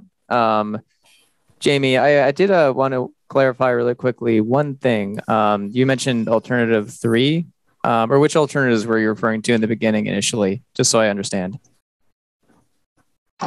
Oh, I prefer alternatives 3, but I said it's similar to, sorry, my dog, similar to alternatives 2, because both of those 2 and 3 activate the median space, and it would be used more as green space. The other option 1, it wouldn't activate the median space as much, if that makes sense. Got it. Yes, I got it now. Thank you. Thank you for reiterating. And let's see, moving on to David, please go ahead. Hi, thanks for taking feedback like everyone else said. I just wanted to say that I really am excited by alternative 2 that runs the path down the median. I think it's a really great asset that Baltimore has, that we have all of these greenways designed by the Olmsted Brothers landscape firm, and you see a lot of those around the country, and they're beautiful and beloved, you know, in every city that has them. And a lot of them have this center running path down the median. And if you look at the history, that was actually intended for this space, and it just didn't end up happening because of the different priorities that city leaders had at the time. And I would just echo what some other folks have already said, which is that I think that the green space that's there has a lot more potential to be used. You know, I walk and bike and have fun all along 33rd Street all the time, and it's so rare that I ever see anybody in that median, you know, using it. So I think that whatever happens with this project, it would be really wonderful if park benches or other things could be added to the median so it could be a more utilized space by residents. And I think the other benefit of a center running path is that it would make the green space much more accessible to people of different abilities. You know, right now, if someone is in a wheelchair or is differently abled, there's no way that they can actually get to that green space and enjoy it. So I'm just very excited by that potential of alternative 2.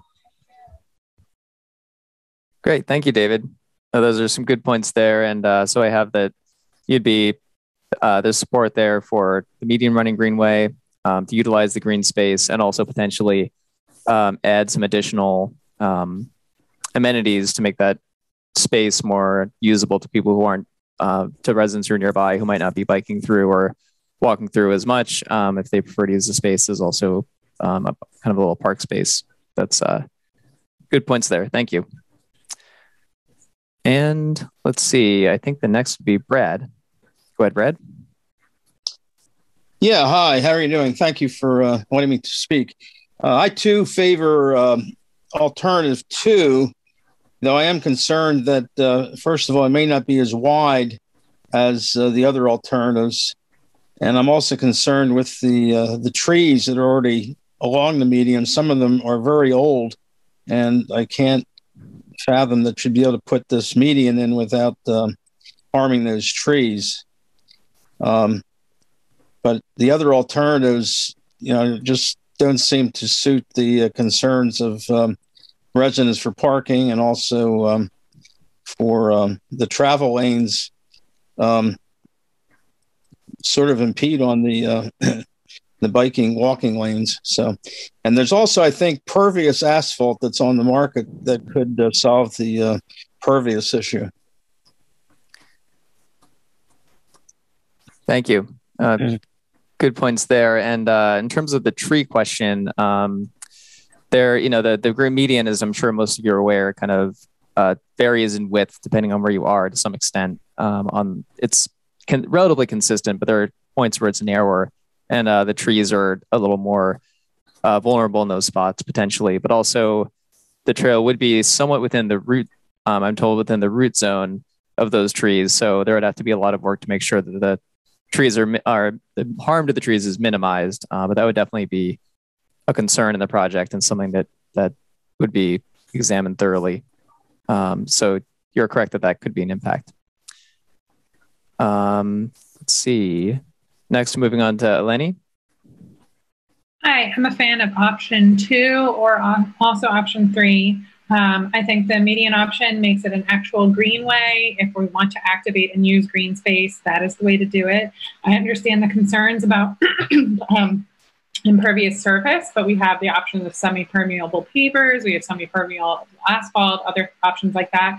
We can also add plantings that absorb stormwater way better than grass. Grass is like the lowest of the totem pole in terms of actual stormwater remediation. So removing grass is really, like as an environmentalist, I'm not impressed by the idea that like we shouldn't remove grass because grass is saving us from stormwater. I don't really think that's true.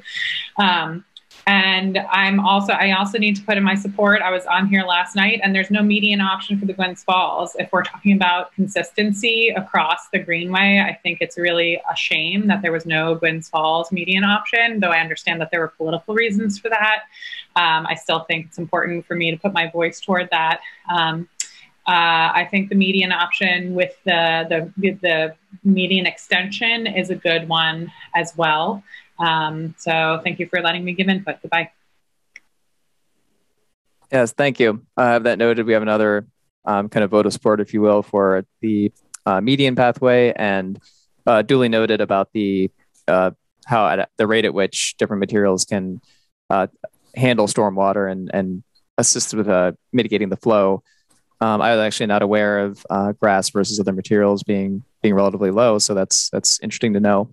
And also, I've noted it sounded like median option or potentially 3A, 3B to like one of the previous commenters said, activating or using the greenway or the median space in some way. So appreciate those comments. Thank you. And next, moving on to Dan Zink. Hello, can you hear me? Loud and clear. Okay, great. So I live in Waverly. I live on Ellerslie, just south of 33rd. And so first off, I'm not worried about parking at all. There is so much parking in Waverly. The parking that is on 33rd is either temporary or non-existent, depending on where you are. So it's not long-term parking. It's basically just like overnight parking. People don't really use it that much most of the time. And if parking really were a concern, there is a huge empty parking lot across from the YMCA by where the girls' high school used to be. Secondly, for permeable surface, I know we're running out of time. I think that it's the reason that 33rd Street floods is again because of that parking lot. It just like the water just pours off of that lot into the street. I think having a small greenway that people actually used wouldn't really affect the amount of permeable surface overall. So thank you so much for listening. Bye-bye. Yeah, thank you very much. Perfectly timed. We have about 10 seconds left. I apologize to those who weren't able to get verbally here, but as was mentioned in the chat, please we'll save the chat record and we'll get back to you at another time. So thank you. Hello. Good evening, everyone. Good evening. Good evening.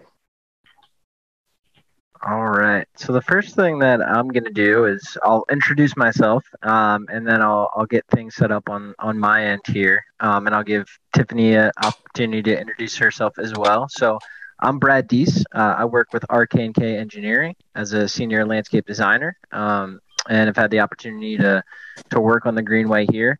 So again, the goal for this breakout session in these breakout rooms is really just we want to hear your thoughts. If you have concerns, we want to hear concerns. If you have ideas, we'd love to hear ideas. If you just want to say, hey, this is great and we really like that you're doing something here, that's great too. We love positive, encouragement and feedback. So I'm going to share my screen just so we have something up and we can flip through that story map as a group if we need to. Mike had sent out in the chat a link to the story map as well. So feel free if you want to bring that up on a separate browser, a separate screen. You can kind of look through it at your pace as well, but we'll use that sort of as a prop to talk through some of these things. So I'm sharing my screen now, and hopefully everyone is seeing the story map here. And what we'll do to get started is if you do have a question, comment, concern, just want to talk a little bit, there is a button at your control panel, which for me right now is located at the bottom of my screen. Depending on how you have your Zoom set up, it may be at the bottom most likely, or maybe at the top or on the side. And there's an option for reactions, and there's a little raise hand button, and you can just click that. We'll raise hands, and I'll go down the list as I see folks pop up, and I'll just try to go in that order. So again, if you can keep questions, comments around 30 seconds or so, we'll see if we can get through everyone's. If we can't quite finish discussing everything, or if you have additional questions, we can loop back around too. Just want to make sure everyone has a little bit of time to be heard here. So I said a lot. I don't know if Tiffany, you have anything else that you wanted to add or say. Feel free to jump in as well. No, just want to say good evening to everyone. I see some old friends. And I am the Deputy Chief of Engagement with the Department of Transportation. And we just want to get your thoughts tonight. And let's just jump in and give it a go.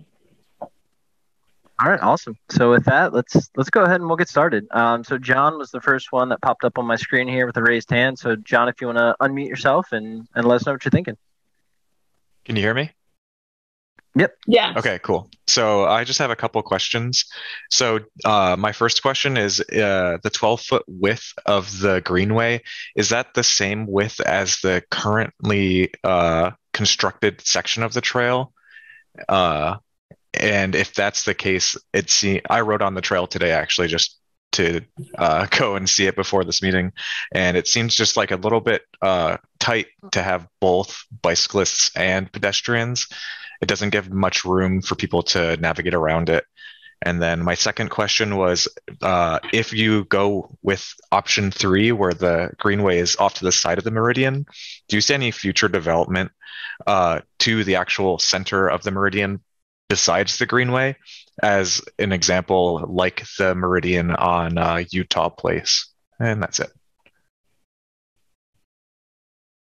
Awesome. Well, great questions, John, and thanks for bringing those up. So to address your first one, that 12-foot, yes, I believe that is what is constructed, and that we're planning for is a 12-foot medium at minimum. Certain site restrictions are going to dictate that to a certain extent. We're trying, to work within the right of way. So trying to avoid, things like utilities, impacts to trees, and environmental impacts.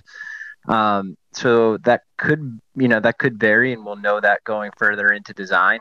But that would be sort of the standard as of now.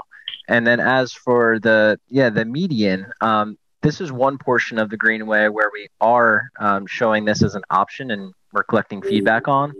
I think it would be great. I think that option has certainly some challenges, and I'll just scroll to it here on my screen so everyone can see what we're talking about.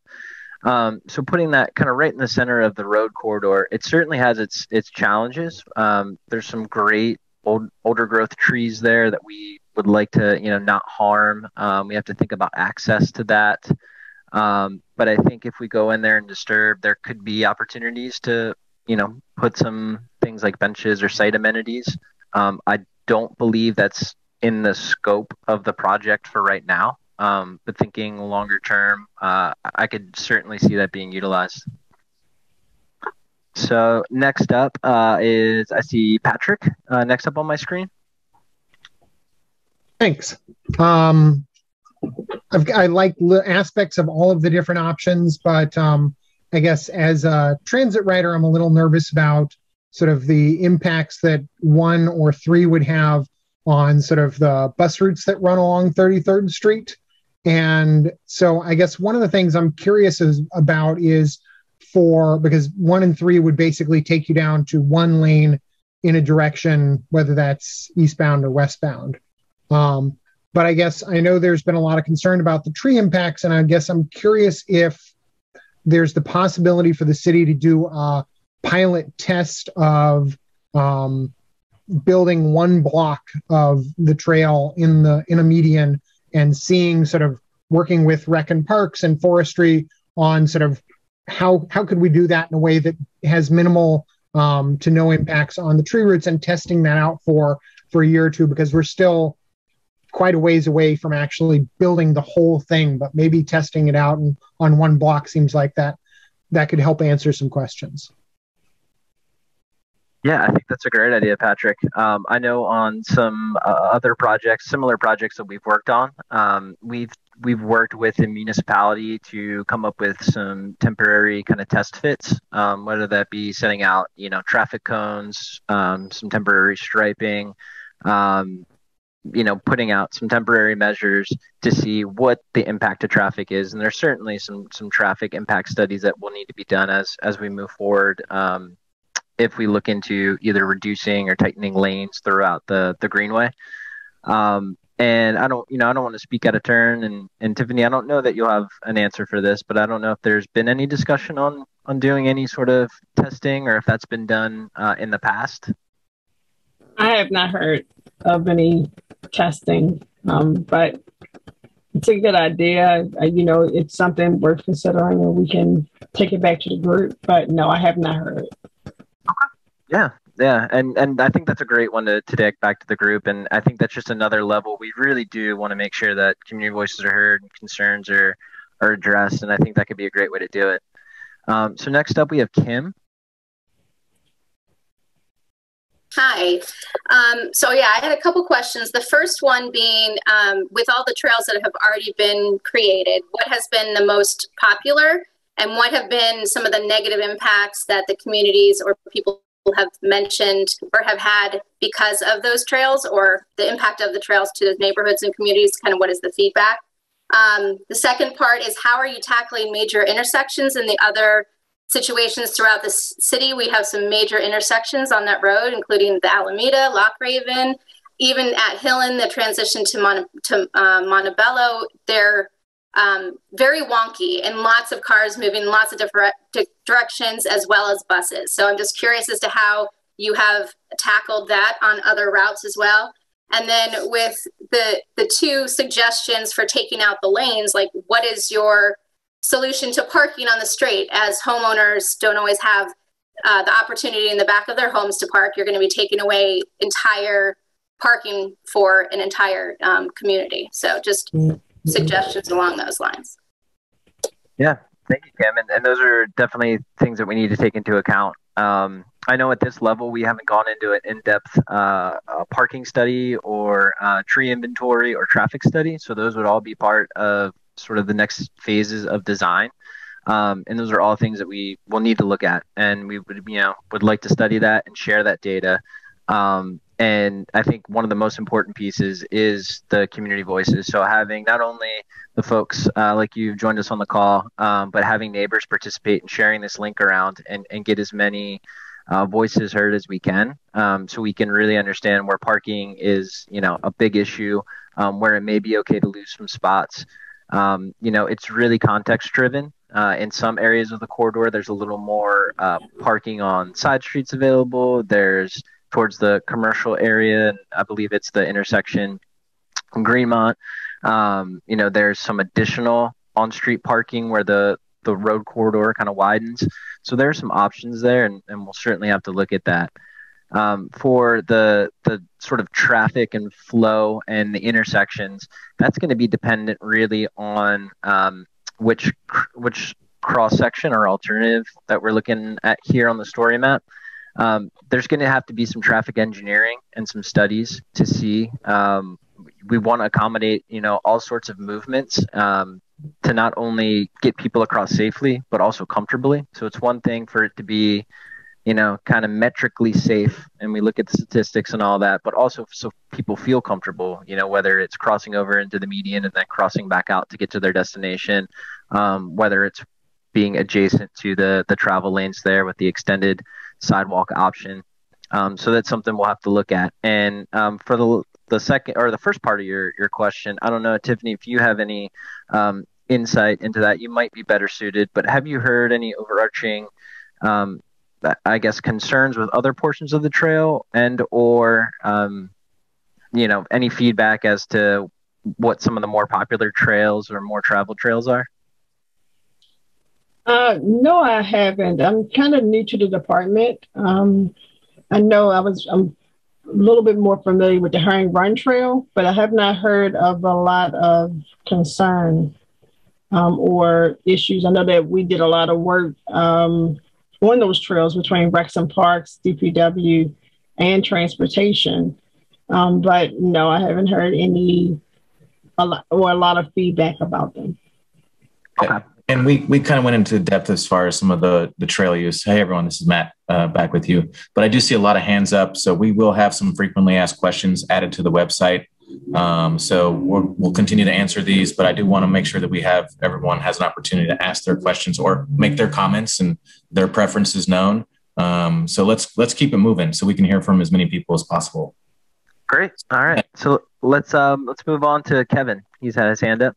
Yeah, thanks. Two quick comments. One is slightly outside of tonight's topic, but from the northeast section of Lake Montebello to the new underpass with the Herring Run Bridge, there's no trail, there's no ADA accessible path. So that's something I hope gets looked at later.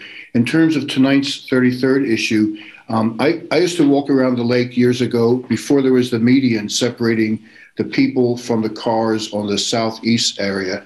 And it was scary at times when you literally, the only thing separating the pedestrians, the bikers, and the vehicles was a little white line on the road. So in terms of all of the designs except for two, is there any barrier other than having it raised? Is there any barrier having the path, the trail protected from the cars? If there aren't any, then I would think item number 2 is the only one that I would feel comfortable using all the time, because I'm literally separated from the cars with that. Whereas the others, I'm elbow to elbow with the cars, and the way folks are driving these days, I think I would find that a pretty scary experience. Thanks, Kevin. Yeah, and then we can add some kind of landscaping there, kind of have some kind of lawn buffer and additional tree plantings. It just depends on the space and kind of the width at that section. And so I think we will kind of want to get some general consensus and then kind of take it from there with, again, adding some more of those aesthetic needs. And thank you for the comment at the bridge and the ADA accessibility. All right. Who is next, Brad? It looks like on the list, is it Marizu? And please correct me if I'm pronouncing your name wrong. Yeah, that's me. Can you hear me? I can. Yeah. Okay. So I had 2 questions. One around maintenance of these trails, like for the one that's going to go that, like option 2, where it would go through the middle of the Olmsted Brother Parkways between trees. What happens when it snows? What happens with the salt runoff? How is that maintained? So that was my one question. And then my other question is, there are parts of those Olmsted Boulevards that are already cut up for turning lanes. What happens then? If I'm thinking about it, I would say Alameda, there's it's already cut down to probably the width of a tree, right? So how does that work? And what are the sight lines for drivers when people are trying to go through? You know what I mean? Because there's a lot of turning and these are wide boulevards, right? So how does a person who's walking through from, say, maybe the Y to Lake Montebello, and they've got to cross Alameda and Loch Raven and Hillen, which is a hot mess right now. How do they get, if they're not on the sides that are where they're seen and by the traffic lights, how do they get through safely And additionally, are we creating like a pathway that like the current biker gang can now just use, like, to drive through the middle? No, this is for everybody to use. I can answer that part. It's for everybody to use. It's not just for No, bikers. I mean the illegal bikes that run through the city that we currently are. Those ones, not the people who are on the motorized ones, the ones that pop wheelies that are going down Harford Road. The dumb people, yeah. Well, no, we're not creating this for them, but is that, I mean, it should be on your radar, as that's what can and is likely to happen, right? Yeah, that's certainly something that is a concern, and it is a problem and a deterrent for people who you want to use the trail for biking, for walking their kid in the stroller or their dog. So there's certain design elements that we can put in to try to deter that. Things like bollards. We need to be careful to not make it such an obstacle that it deters then bicyclists and people who might be using it for commuting that way, or for walkers or joggers. We want to make sure that that's easy to use.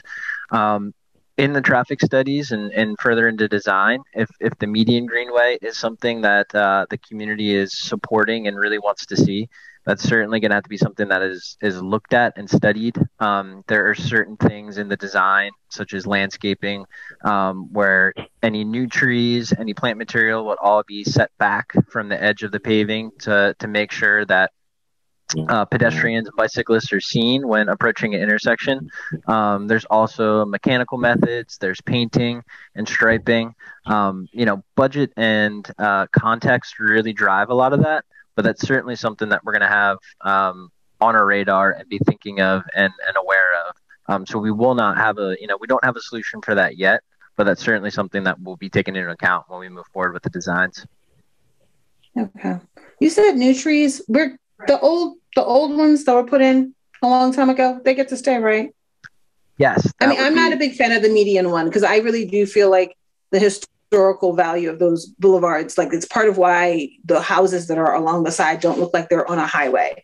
So, like, like 4 lanes of traffic and parking, like that. Yep. And I feel like the people who are right on those parkways, especially in the residential spots, it feels residential because of the separation. And so I definitely have concerns with alternative too. But I'll let other people speak. All right. Yeah, thank you. And certainly preserving trees where we can is going to be an important piece to us. So Nat, I think you're up next. Can somebody else go? I actually have to step away for just a second, but I'll be right back. Sure. We'll circle back to you. So then next up on my list, I have, looks like Peggy has her hand raised. Yes. You mentioned earlier that traffic studies have not been done yet.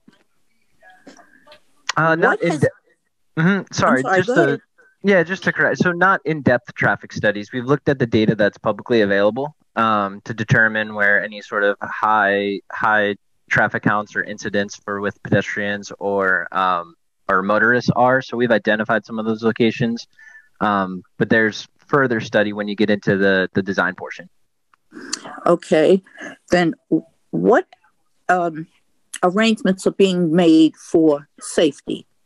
There are a lot of single female head of households who take public transportation and would be walking along these paths. As it is right now, it's hard to get police or hard to find police in Baltimore City. So when these single females come home after work and it's dark, let's say they had to park on a side street, what's going to be done to protect them? Sure. So I think some of the factors we'll look at certainly are going to be, street lighting, making sure that things are well lit. So there's a couple of safety principles that will definitely be at the forefront of the design. There's an acronym CPTED. It stands for Crime Prevention through Environmental Design. So we think about things like the sight lines. How far can you see? Can approaching vehicles or approaching people see you? Keeping shrubbery low so that it's not an area where folks can hide. Choosing the right planting materials or placing, crossings and areas of access where it's high visibility, so that it's not as suspicious. It's in the open, and there aren't opportunities for that. So those are all factors that certainly go into the design. And we want to make sure nobody's going to use the greenway if they feel unsafe. So that's a priority. Can everyone please make sure you have your phone on mute or your computers on mute if you're not speaking? And we're coming down to 3 minutes here, so I'm going to have Nat's not back yet, so Deborah is the next one with her hand raised. Hi, thank you. I have a couple of questions. First of all, it's that alternative 2. I'd kind of be interested in hearing how you would mitigate any impacts on both the environmental and the historical significance of those of the Olmsted Boulevard medians. Would you be using asphalt, for example, or would you consider softer types of pavements that could keep the green spaces open rather than covering everything with asphalt? I know that literally won't happen, but is there going to be just another strip of asphalt down there, or are there other alternatives that would be environmentally sensitive, as well as somehow preserve at least the aesthetics of the boulevard? And then my other question was, and I came in upon this a little late, I'm so sorry, but when we were hearing about what the map was going to look like, there was some implication to me that the intersection of 32nd, 33rd, and Hillen, because it's painted and it's been narrowed, that somehow that's okay now. Whereas any of the people who live around there and drive along there can tell you it is anything but okay. Is the assumption that that intersection is going to stay the way it is, or is there going to be a serious redesign of it? I can answer that, Brad. As far as currently, we've met with the community. We are right now coming up with some plans, and we'll be getting back to the community about 33rd and Helen.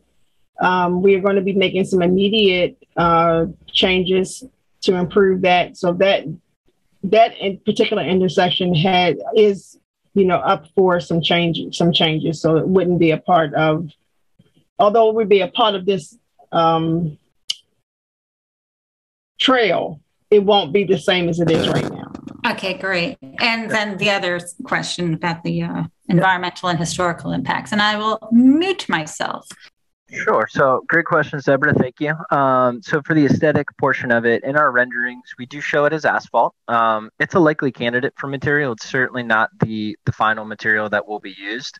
Things like budget will weigh into it. Environmental impacts, certainly. We have to think about access. So ADA access, whatever material we choose, has to be safe, has to be accessible. And in these portions where we may, get into the historic medians, we'd certainly want to pick a material that matches the character while still keeping those other things into consideration. So I'm going to jump, and Nat's back. And if you have, if you want to go ahead and voice. Yep. I will try to do this as quickly as possible. So on the options that are on the sidewalk, what is the plan going to be for bus stops? And is there still anything in the plan about earlier plans had closing smaller intersections as part of the plan? And then is there a way to build it so cars can physically not drive into it? And then I had heard that there's a tree replacement plan because a bunch of those trees are Zelkova elms Thank you, everyone, for joining us. It looks like we have about 26 participants. My name is Nikki Amek. I'm with Aceto Consulting. Our firm is helping the Department of Transportation with outreach and engagement for the Greenway Trail Project. I'm joined today by Shana Rhodes from the Department of Transportation.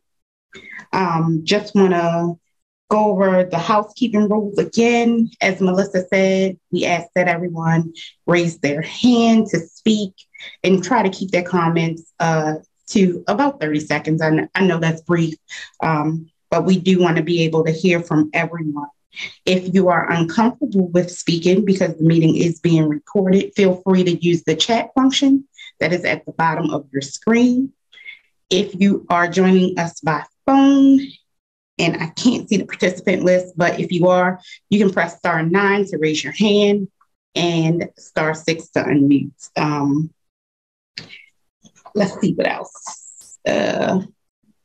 So the purpose of the breakout room is so that I can help facilitate a conversation around what you just saw along 33rd Street. So I'm going to begin sharing my screen, and Shayna is going to drop that link again into the chat for the breakout session if you want to just take a look on your own, in your own time. If you want to share it with anyone, feel free. And then later on, we'll be going back to the main room to do a little survey and exercise, all related around the 33rd Street Trail. Shayna, can you see my screen?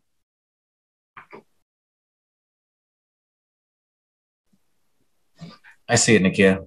Okay, thanks. Okay, so we're going to get started. Let's see, Pete, I see you've had a quiet hand for some time. If you could unmute, and let's just start the conversation because we already have hands, and that's great. Hi, everyone. Thanks for having this meeting and giving the opportunity to give input. We live over by Howard Street, and I commute to take our children to preschool at the Y on 33rd Street every day. We take them by bicycle, and right now riding on 33rd Street just is not a safe option, so we have to take a pretty circuitous route.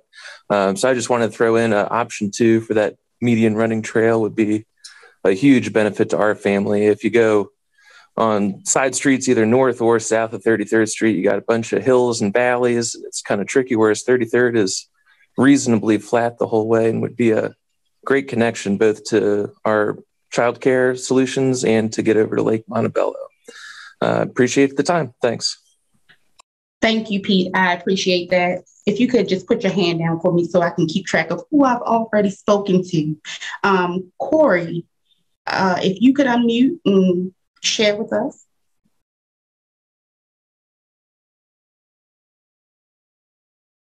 Corey Jennings, it looks like your hand is up.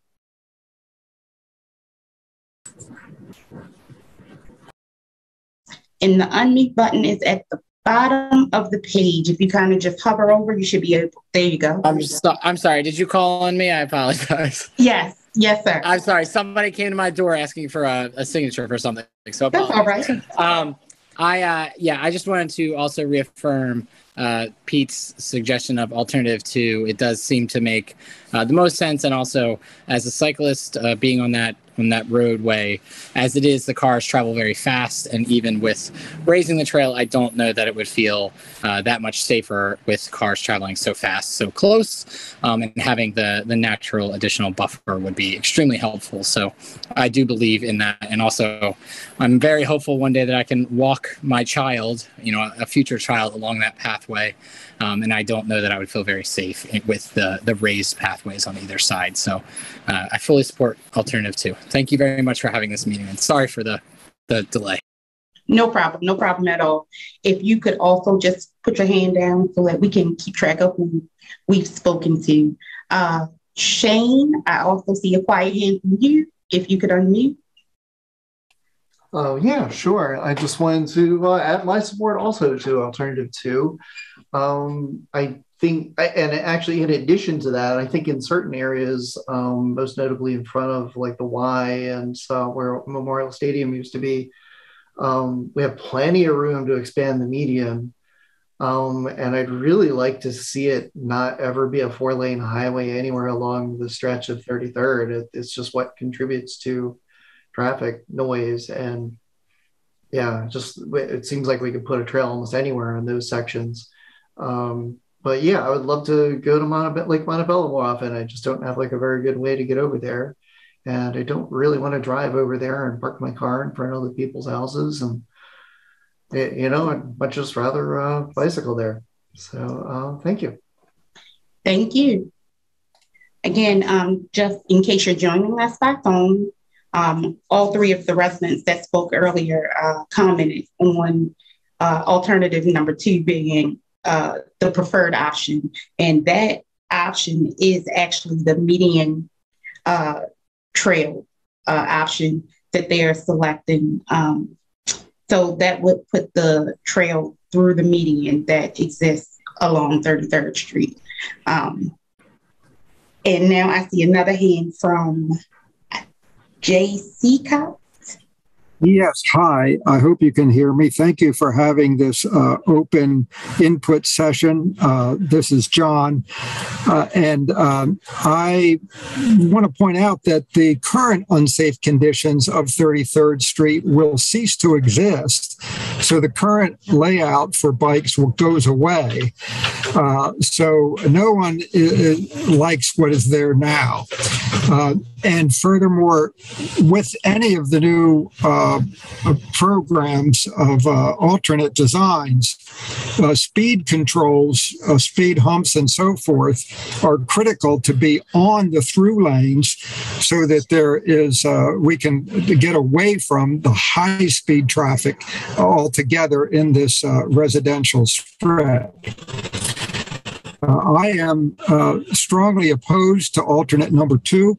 I think that the existing greenway is something that has historically brought property values up in the community and made it desirable. And there are different redevelopment plans in play to again elevate property values in the area. And I think that destroying the green lawn that is shared by all the residents by putting paving down the center of it is a negative change. So I think that the 1A, 1B, and 3A, 3B are superior to 2. Thank you. Thank you, Joan. And we are taking note of everyone's comment. Let's see if we have anything in the chat.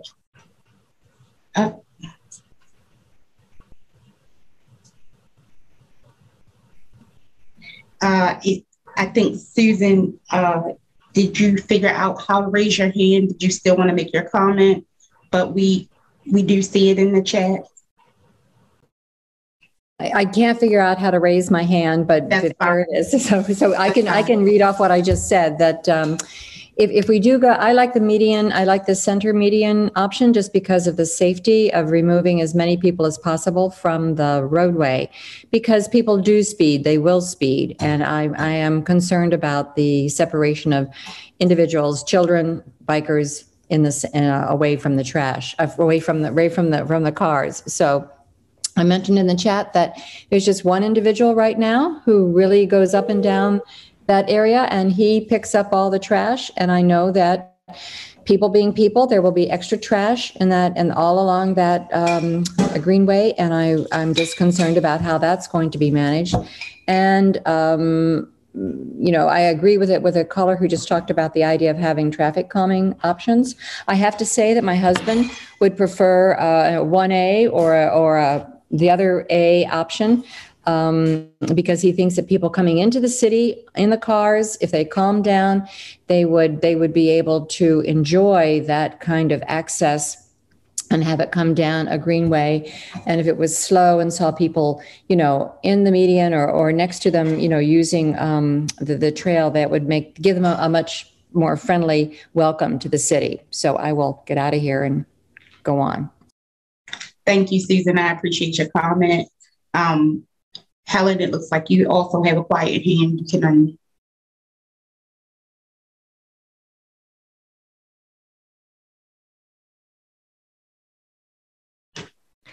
Sorry, I just was flipping back and forth between looking at the plan on my internet browser and then coming back to Zoom. The median alternative 2 looks great. My only comment, in addition to everyone else's, is what does the on and off ramp of those look like on either end? I biked down 33rd today, and the intersection getting into Lake Montebello is one of the most dangerous in the city for a biker because of the complexity of that intersection. I did see new flex poles there, which is great, but just wanted to emphasize that 33rd is hairy, not just the road itself, but just getting on and off of 33rd. So just to be mindful of that in the whatever final solution or, final option gets adopted. Thank you. Thank you, Helen. I am, again, taking notes, and we'll take that back to the project team. Chad Weeks, nice to see you. I see you have a quiet hand. You can unmute. Yeah, hi, Nikia. It's really good to see you. So I obviously like alternative number 2 also, and like Pete, we'll be sending a child at some point to the new daycare that's being constructed at the Y, and we'll be biking there. So it would be really great to have that safe alternative. The one thing that I think is a little weird with alternative 2 is that there seems to be an opportunity to actually widen the median there, and that would also provide some traffic calming alternatives. So in some of those other designs where you're putting a pathway along the side of the median, I think there's actually an opportunity to put, more green space there. So maybe actually maintain that median pathway, but widen the median out, 2 or 4 feet on either side to, that way you get to keep the parking, but you get a narrower travel lane for traffic, slows everyone down, and then you get a bigger, greener median, and you get the trail. So to me, that seems like a win-win-win. I think maybe it was Susan, commented on the litter. And I think, as someone that is an active trail user, I think when spaces are used more, you get more trash, but you also get more people out there willing to pick that trash up and throw it away. So as long as there's, trash cans and things provided as part of the amenities, that's something I'd be happy to do as I rode my bike along the corridor. Thank you, Jess. John Hilgis. Hi, how? Hey, Hilligus. Your last name. Perfect. That's fine. Okay. I'm also, I live in Oakenshaw and cross and use 33rd all the time, and am in favor of option number 2 with the median. I think right now the median is very beautiful, but you can't really use it, especially after it rains. And so I think it would be nice to be able to walk around there and actually appreciate the trees as long as they're preserved, and maybe even more plantings. So I think option 2 is great. And it also helps make sure that, the buses have a lane they can stop in, because there's a few buses that travel down 33rd as well. Yes. Thank you so much. Liz? Yeah, hi. I live in Charles Village, and I really enjoyed the section kind of over by Bird in Hand.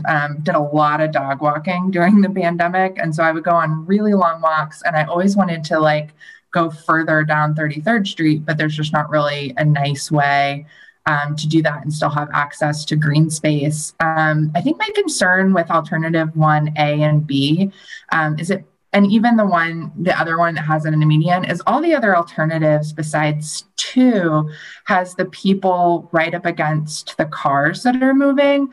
And I just know that even if you make the trail kind of wide, if there's 2 groups of people passing each other, that means that one of the groups of people is really close to the edge and fast moving traffic, especially if you got rid of that parking lane. So I think that's one of my main reasons, because I know when I walk my dog around the Dell on the sidewalk, it used to be really hairy when the sidewalk got really close to the street. But since they did the traffic calming and they kind of extended out the area and just buffered the people from the fast moving cars, it's just made that side of the park a lot more pleasant. And so I would imagine sort of the same feel here if you put the trail right next to the traveling cars. Got you. Thank you. It looks like Pete, do you have another comment? Yeah, I just wanted to follow up. I appreciated like Joe's comment about slowing down traffic on 33rd Street. I think would be a huge benefit to the corridor. And then I think Jed kind of summed it up well, where if you widen the green space, we get best of everything, more green space. We get a center running trail that's separated from the cars, and we can slow down car traffic. So sorry to double dip, but thank you. No, that's fine. That's fine. John, your hand is still up. I'm not sure if it was from before or if you have another comment. That was from before. I'm sorry. No, it's fine. It's fine. I don't see anything else in the chat and no other. Christina, feel free to unmute. Thank you. I just want to add that I live in Waverly, kind of in the section of houses that's between the Giant and the Hopkins building. And I run multiple times a week to Lake Montebello, around Lake Montebello, or down on the Herring Run Trail. And especially during the pandemic, what I will also say is that I feel like traffic has gotten, or the way that drivers are driving has gotten worse. And very early on in the pandemic, when there was not a lot of cars out, people were really speeding incredibly fast down 33rd. And I basically never run down 33rd anymore. I run down Lakeside or Windermere, or even 35th Street, just because it even on the sidewalk, it feels kind of unsafe to be running there. So I agree with a lot of the statements that 1AB and 3AB, with people running so, like, I probably wouldn't use that because I would still be so close to the cars and be concerned about the speed at which they're driving. So I think that alternative 2 is really the safest if we're talking about the safety of, pedestrians and bikers who are going to be using this trail. Thank you so much. Thank you. Caller the name is Coldstream Homestead Montebello. If you could unmute. Hi, Nikki. It's Mark Washington. How are you? I'm good, Mark. How are you? Doing well. It's great to hear from residents that live outside of the Coldstream Homestead community. As you know, we in Chum, Coldstream Homestead Montebello, worked to make the lake the destination it is. We wrote the grant for the disc golf courses that are there, as well as wrote the grant to bring in the fitness equipment, did the planning early on with DOT to get the planted median there. And so we've invested a great deal of time, energy, and money as a challenged community into Lake Montebello, and we're glad to see that everyone from outside the neighborhood gets to enjoy it. With that being said, preserving the history and what I'd like to say the architectural integrity of the Olmsted Brothers Design Boulevard is paramount to the residents of Chum. As the executive director here, I will speak for the residents of Chum, as we did a survey that was made available to the entire communities through SurveyMonkey. And our feelings are that we are more than willing to talk about any option as long as it does not infringe or impede upon the pristine Olmsted Brothers Boulevards. I understand that visitors to our neighborhood are in fact visiting this neighborhood because of some of the work that we've done, and we appreciate that.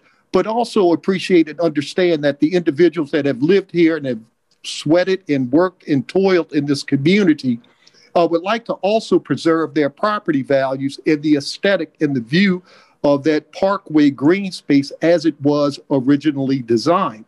So I cannot agree with what seems to be the overwhelming favorite of bikers and those outside of the immediately impacted neighborhood. I cannot support option 2, but we are willing to discuss options 1A, B, 3A, or 3B. And I am, as I said, representing as executive director, the immediately impacted community. Also, Nakia, I'd like to add that we pointed out to DOT a number of years ago alternative routes and other options. As you know, you were a part of those meetings that I don't see here at all. And so we'd like to also take a look at what other possible access points could be used, such as perhaps Lakeside Avenue. Thanks. Thank you. I did get message that we have just about 5 minutes left in the breakout room. Again, we're taking notes of all the comments. Shane, I do see your hand. Hey there. Yeah, just, working off of, what the Coldstream Homestead Montebello folks just said, our group, I live in Able, so 33rd runs through our neighborhood also. And as one of the people who sits on the traffic calming committee for that area, working with the Able folks on this, we overwhelmingly want to see this. So, yeah. It isn't. 33rd runs through several places. Thank you. You're very welcome. Pete, is that an old hand? No, new one. Sorry, I'm triple dipping here now. That's fine. I apologize. That's what the conversation. That's what we're here for.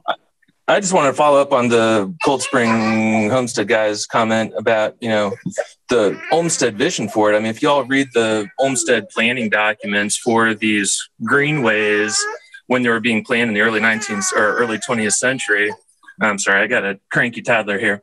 They had originally laid it out to be this great walking boulevard between parks, and why we would then say that we don't want a walking path through the boulevard intended to connect parks is just kind of crazy to me.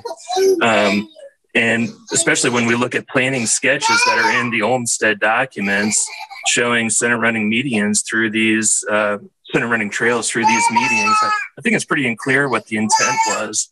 So I got to go. Sorry. Thanks. That's fine. Thank you. Thank you. In the chat,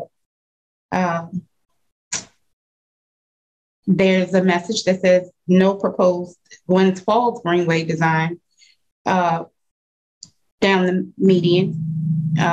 Greenway, not a trail. Preservation is primary to the residents. We can be for smart, safe bikeways and for greenway preservation all at the same time. And I do agree with that. That's why we're here this evening, just to have open discussion and dialogue. We have just about 2 minutes left in the conversation.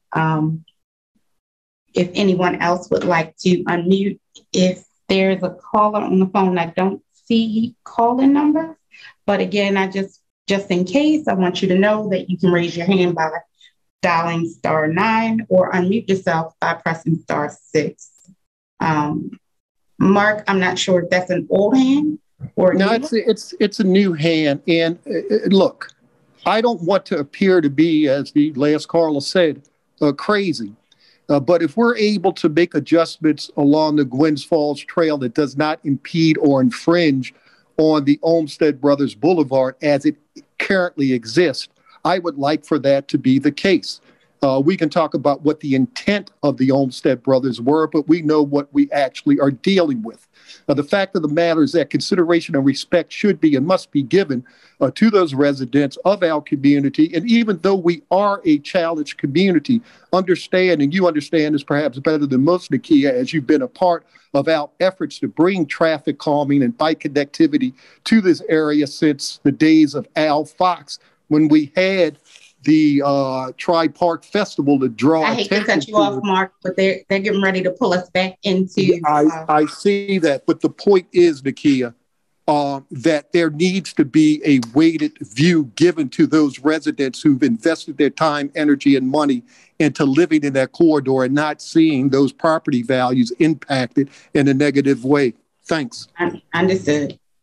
I want to thank everyone. We will be reporting.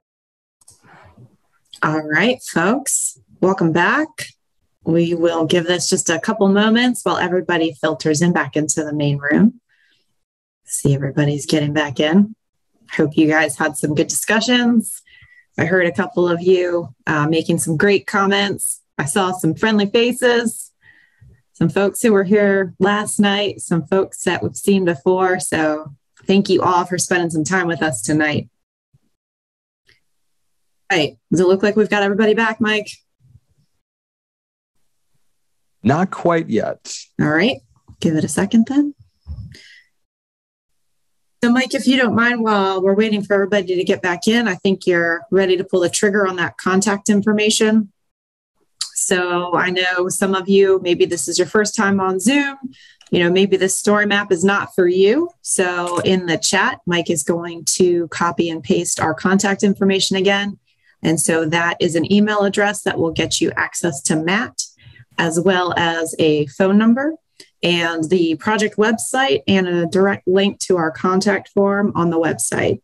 So if you're on the phone and listening, we'll read that phone number for you one more time at the end of the meeting to make sure that you've got that so that you can get to us. I want to make sure as many of you as possible can provide some comments and feedback after tonight. And as a reminder, don't forget to join us tomorrow night. One more, please. All right. So I think everybody's back in the room now. Welcome back, everybody. Hope you had a good chat. So we are going to take just a little bit of time here to do a report out so that the entire room can hear what you all were talking about and some of your main points. So I'm going to ask each of my room leaders to give me about, maybe a minute, a little bit more if you need to report out to make sure that we're hearing a well-rounded representation of what you guys heard in your rooms. So I am going to start with Nakia tonight. And Nakia, when you're ready, if you can unmute and then. There we go. There we go. Hey, Melissa, thanks. We had about 26 participants in our room. Very good discussion. Option 2 seemed to be the overall alternative that everyone could agree on, although there was some discussion about maintaining the median as it exists today, not getting rid of that green space. Trash or litter was also brought up in the discussion around who would, maintain the trail, that discussion. But that was the broader conversation. Okay. Yeah. I mean, maintenance is everything, right? We're going to build something. We've got to take care of it. So I know Matt and his crew and folks at the city have been chatting about that, and that's going to enter into the program overall. So definitely a good concern and a great topic to chat about in your room. All right. I'm going to go around the room and call on Brad next. Brad, how was your room? My room was great. Wish you guys all could have been there. So I'm going to report out. And the first thing I want to do, because we got cut off and Nat asked some great questions, and I just want to address that really quickly. So in terms of the corridor and if the median is pursued, certainly would have to look and do a tree inventory, see what kind of shape the trees are in, see if they're candidates for replacement, takedown, if there's safety issues. So that's something that is on the radar. Bus stops as well. We understand that some of those, we want to make sure, one of the goals of these greenways is to connect people to public transit and make sure that there's connections there. So we'll certainly be thinking about any effects that they may have to bus stops and accommodate those so that they're safe for folks who are getting to the bus stop using the transit, and then also people who are passing by on the greenway. And this one ties into something else that we talked about, just concerns with intersections, what those are going to look like, how people are going to be able to, possibly travel safely either to the median or from one side of the road to the other. So that's something that will come in design. We had someone bring up a question about testing. So some of these are going to have impacts, and that was one of the themes, impacts on parking. So would there be any opportunities to do testing to partially shut down a lane and see what that does to traffic in real time? Some other concerns about safety. So just thinking about people using this trail at night, in the evening, folks that are by themselves, as well as making it safe. A nice paved greenway, might be very tempting for some folks on dirt bikes. So, we want to deter that. We really want to focus this as a path for pedestrians and for bicycles, and deter, any motorized efforts there. And then I think to summarize, another point that was brought up is just thinking about materials and the medians, especially some of the historic value of some of the neighborhoods that we pass through, and making sure that materials match the palette of the neighborhood and fit well. And then, of course, just addressing any environmental concerns if trees get removed or more impervious pavement comes in. So I think that's a pretty good summary. There's a lot of really good feedback. Good. Good, great. Yeah, for sure. You know, as we get into like technical drawings and understanding what's out there and having a survey done, which is, you know, where we look at every tree placement, where the curb is, where any utilities are, where those bus stops are. Those are all things that go into our technical evaluation of how is this going to work? How will it be the safest? So the point about the intersections is fantastic, right? We want to minimize crossings as much as we can. We want to be consistent on one side of the roadway if we can. So sometimes as we get into design, when we start looking at the intersections and the safety and the crossings, that does sway us to go on one side of the roadway or another or make a design decision. So you guys are way ahead of us. That's great stuff to think about. So thank you for bringing those up and making that rise to the top so that we can put that in our technical matrix of how we're making these decisions. All right. Awesome, Brad. Thank you. So let's go around to Colin next. Thanks, Melissa. We had a great discussion in our group, and actually, you just brought up a good segue, because one thing that did come up in our room was transitions at intersections on both sides of the corridor to make sure that those made sense and were intuitive and safe. So definitely that conversation was reflected in our group as well. There definitely seemed to be an overall preference for the median pathway, alternative 2. There was a concern, however, about impervious surfaces, which was brought up, I think, in other groups. It sounds like we did talk about the fact that there could be pervious pavers or other materials. So we got into a bit of a materials discussion, and also learned something new, that grass is not always apparently the best way to channel or to absorb runoff. And there are other materials that could work even better than grass. So also, looking at amenities, it was brought up that the median greenway, or even alternatives 3A or 3B, where the median is activated and used as part of the greenway, that there could be amenities added, park benches or other things to make the space usable in different and supportive ways. And there was also definitely concern about parking, the loss of parking for some of the alternatives, but then also a similar, alternatively, feelings from some of the group members that parking wasn't as much of an issue. So there are thoughts on both sides of that spectrum. And I think those are the highlights. So thank you. Yeah. I mean, and traffic impacts and parking impacts are all things that we need to jump into in the next phases of design. So good points there, folks. And amenities as well, because that's, how we celebrate our culture and who we are, is with those personal touches on the trail. So great topic to bring up. All right, let's round this out with Oscar's room. What did you guys hear? Thank you, Melissa. So similarly to the other groups, the vast majority prefer alternative 2, the median greenway. There was discussion about how the buffers can provide kind of like a safer scenario, or a safer. People will feel safer being with a physical separation between the adjacent traffic. However, there were concerns about having the greenway on the median. One of the concerns was the presence of trees. There was a concern about how many trees will be impacted, or what will happen to those trees. There was also concern about the median not being wide enough, and again, I know some person had a comment about the health of the trees, or how they will react if a greenway is placed on the median. Another concern was the potential of the greenway to return into a path for dirt bikes, and also trash removal. Okay, great. Yeah, and as I said when we started, that slice of road we took, we showed a 40 foot median, but it definitely does vary. And you all know that because you live here. So that's where, in the next stages of design, we get into more of the nitty gritty of where everything is along the corridor and make some of those design decisions. All right. Do we miss anything important that was heard? Matt, are you good to go to move on? Yes. Okay. All right. Conversations. I was bouncing around and just some really good feedback. Thank you, everyone. Good. All right. So let's take the temperature of those of you who want to participate in our Slido. Again, as a reminder, this is not the only chance you'll have to participate. You can use the story map that will be posted on our website. You can use the link from the story map later if you like. And then, of course, the phone number, the email address, the contact form, those are all ways to get in touch with us. So this is not your only opportunity.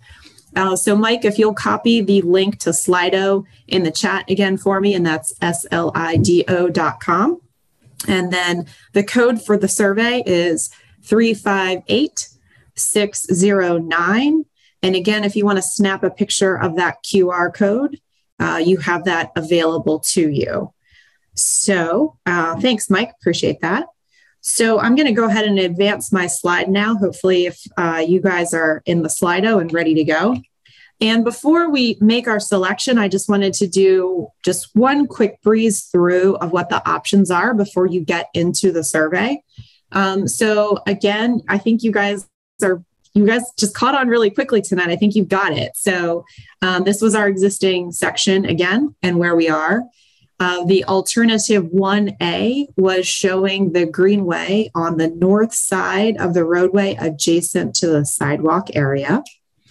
Alternative 1B was showing the greenway within the roadway raised up to sidewalk level, but on the sidewalk side of the roadway. And then, as you all caught on very quickly, alternative 2 is going down the median. And then when we get into alternative 3, 3A was placing that greenway at median level, just right adjacent to the median on the north side of the roadway.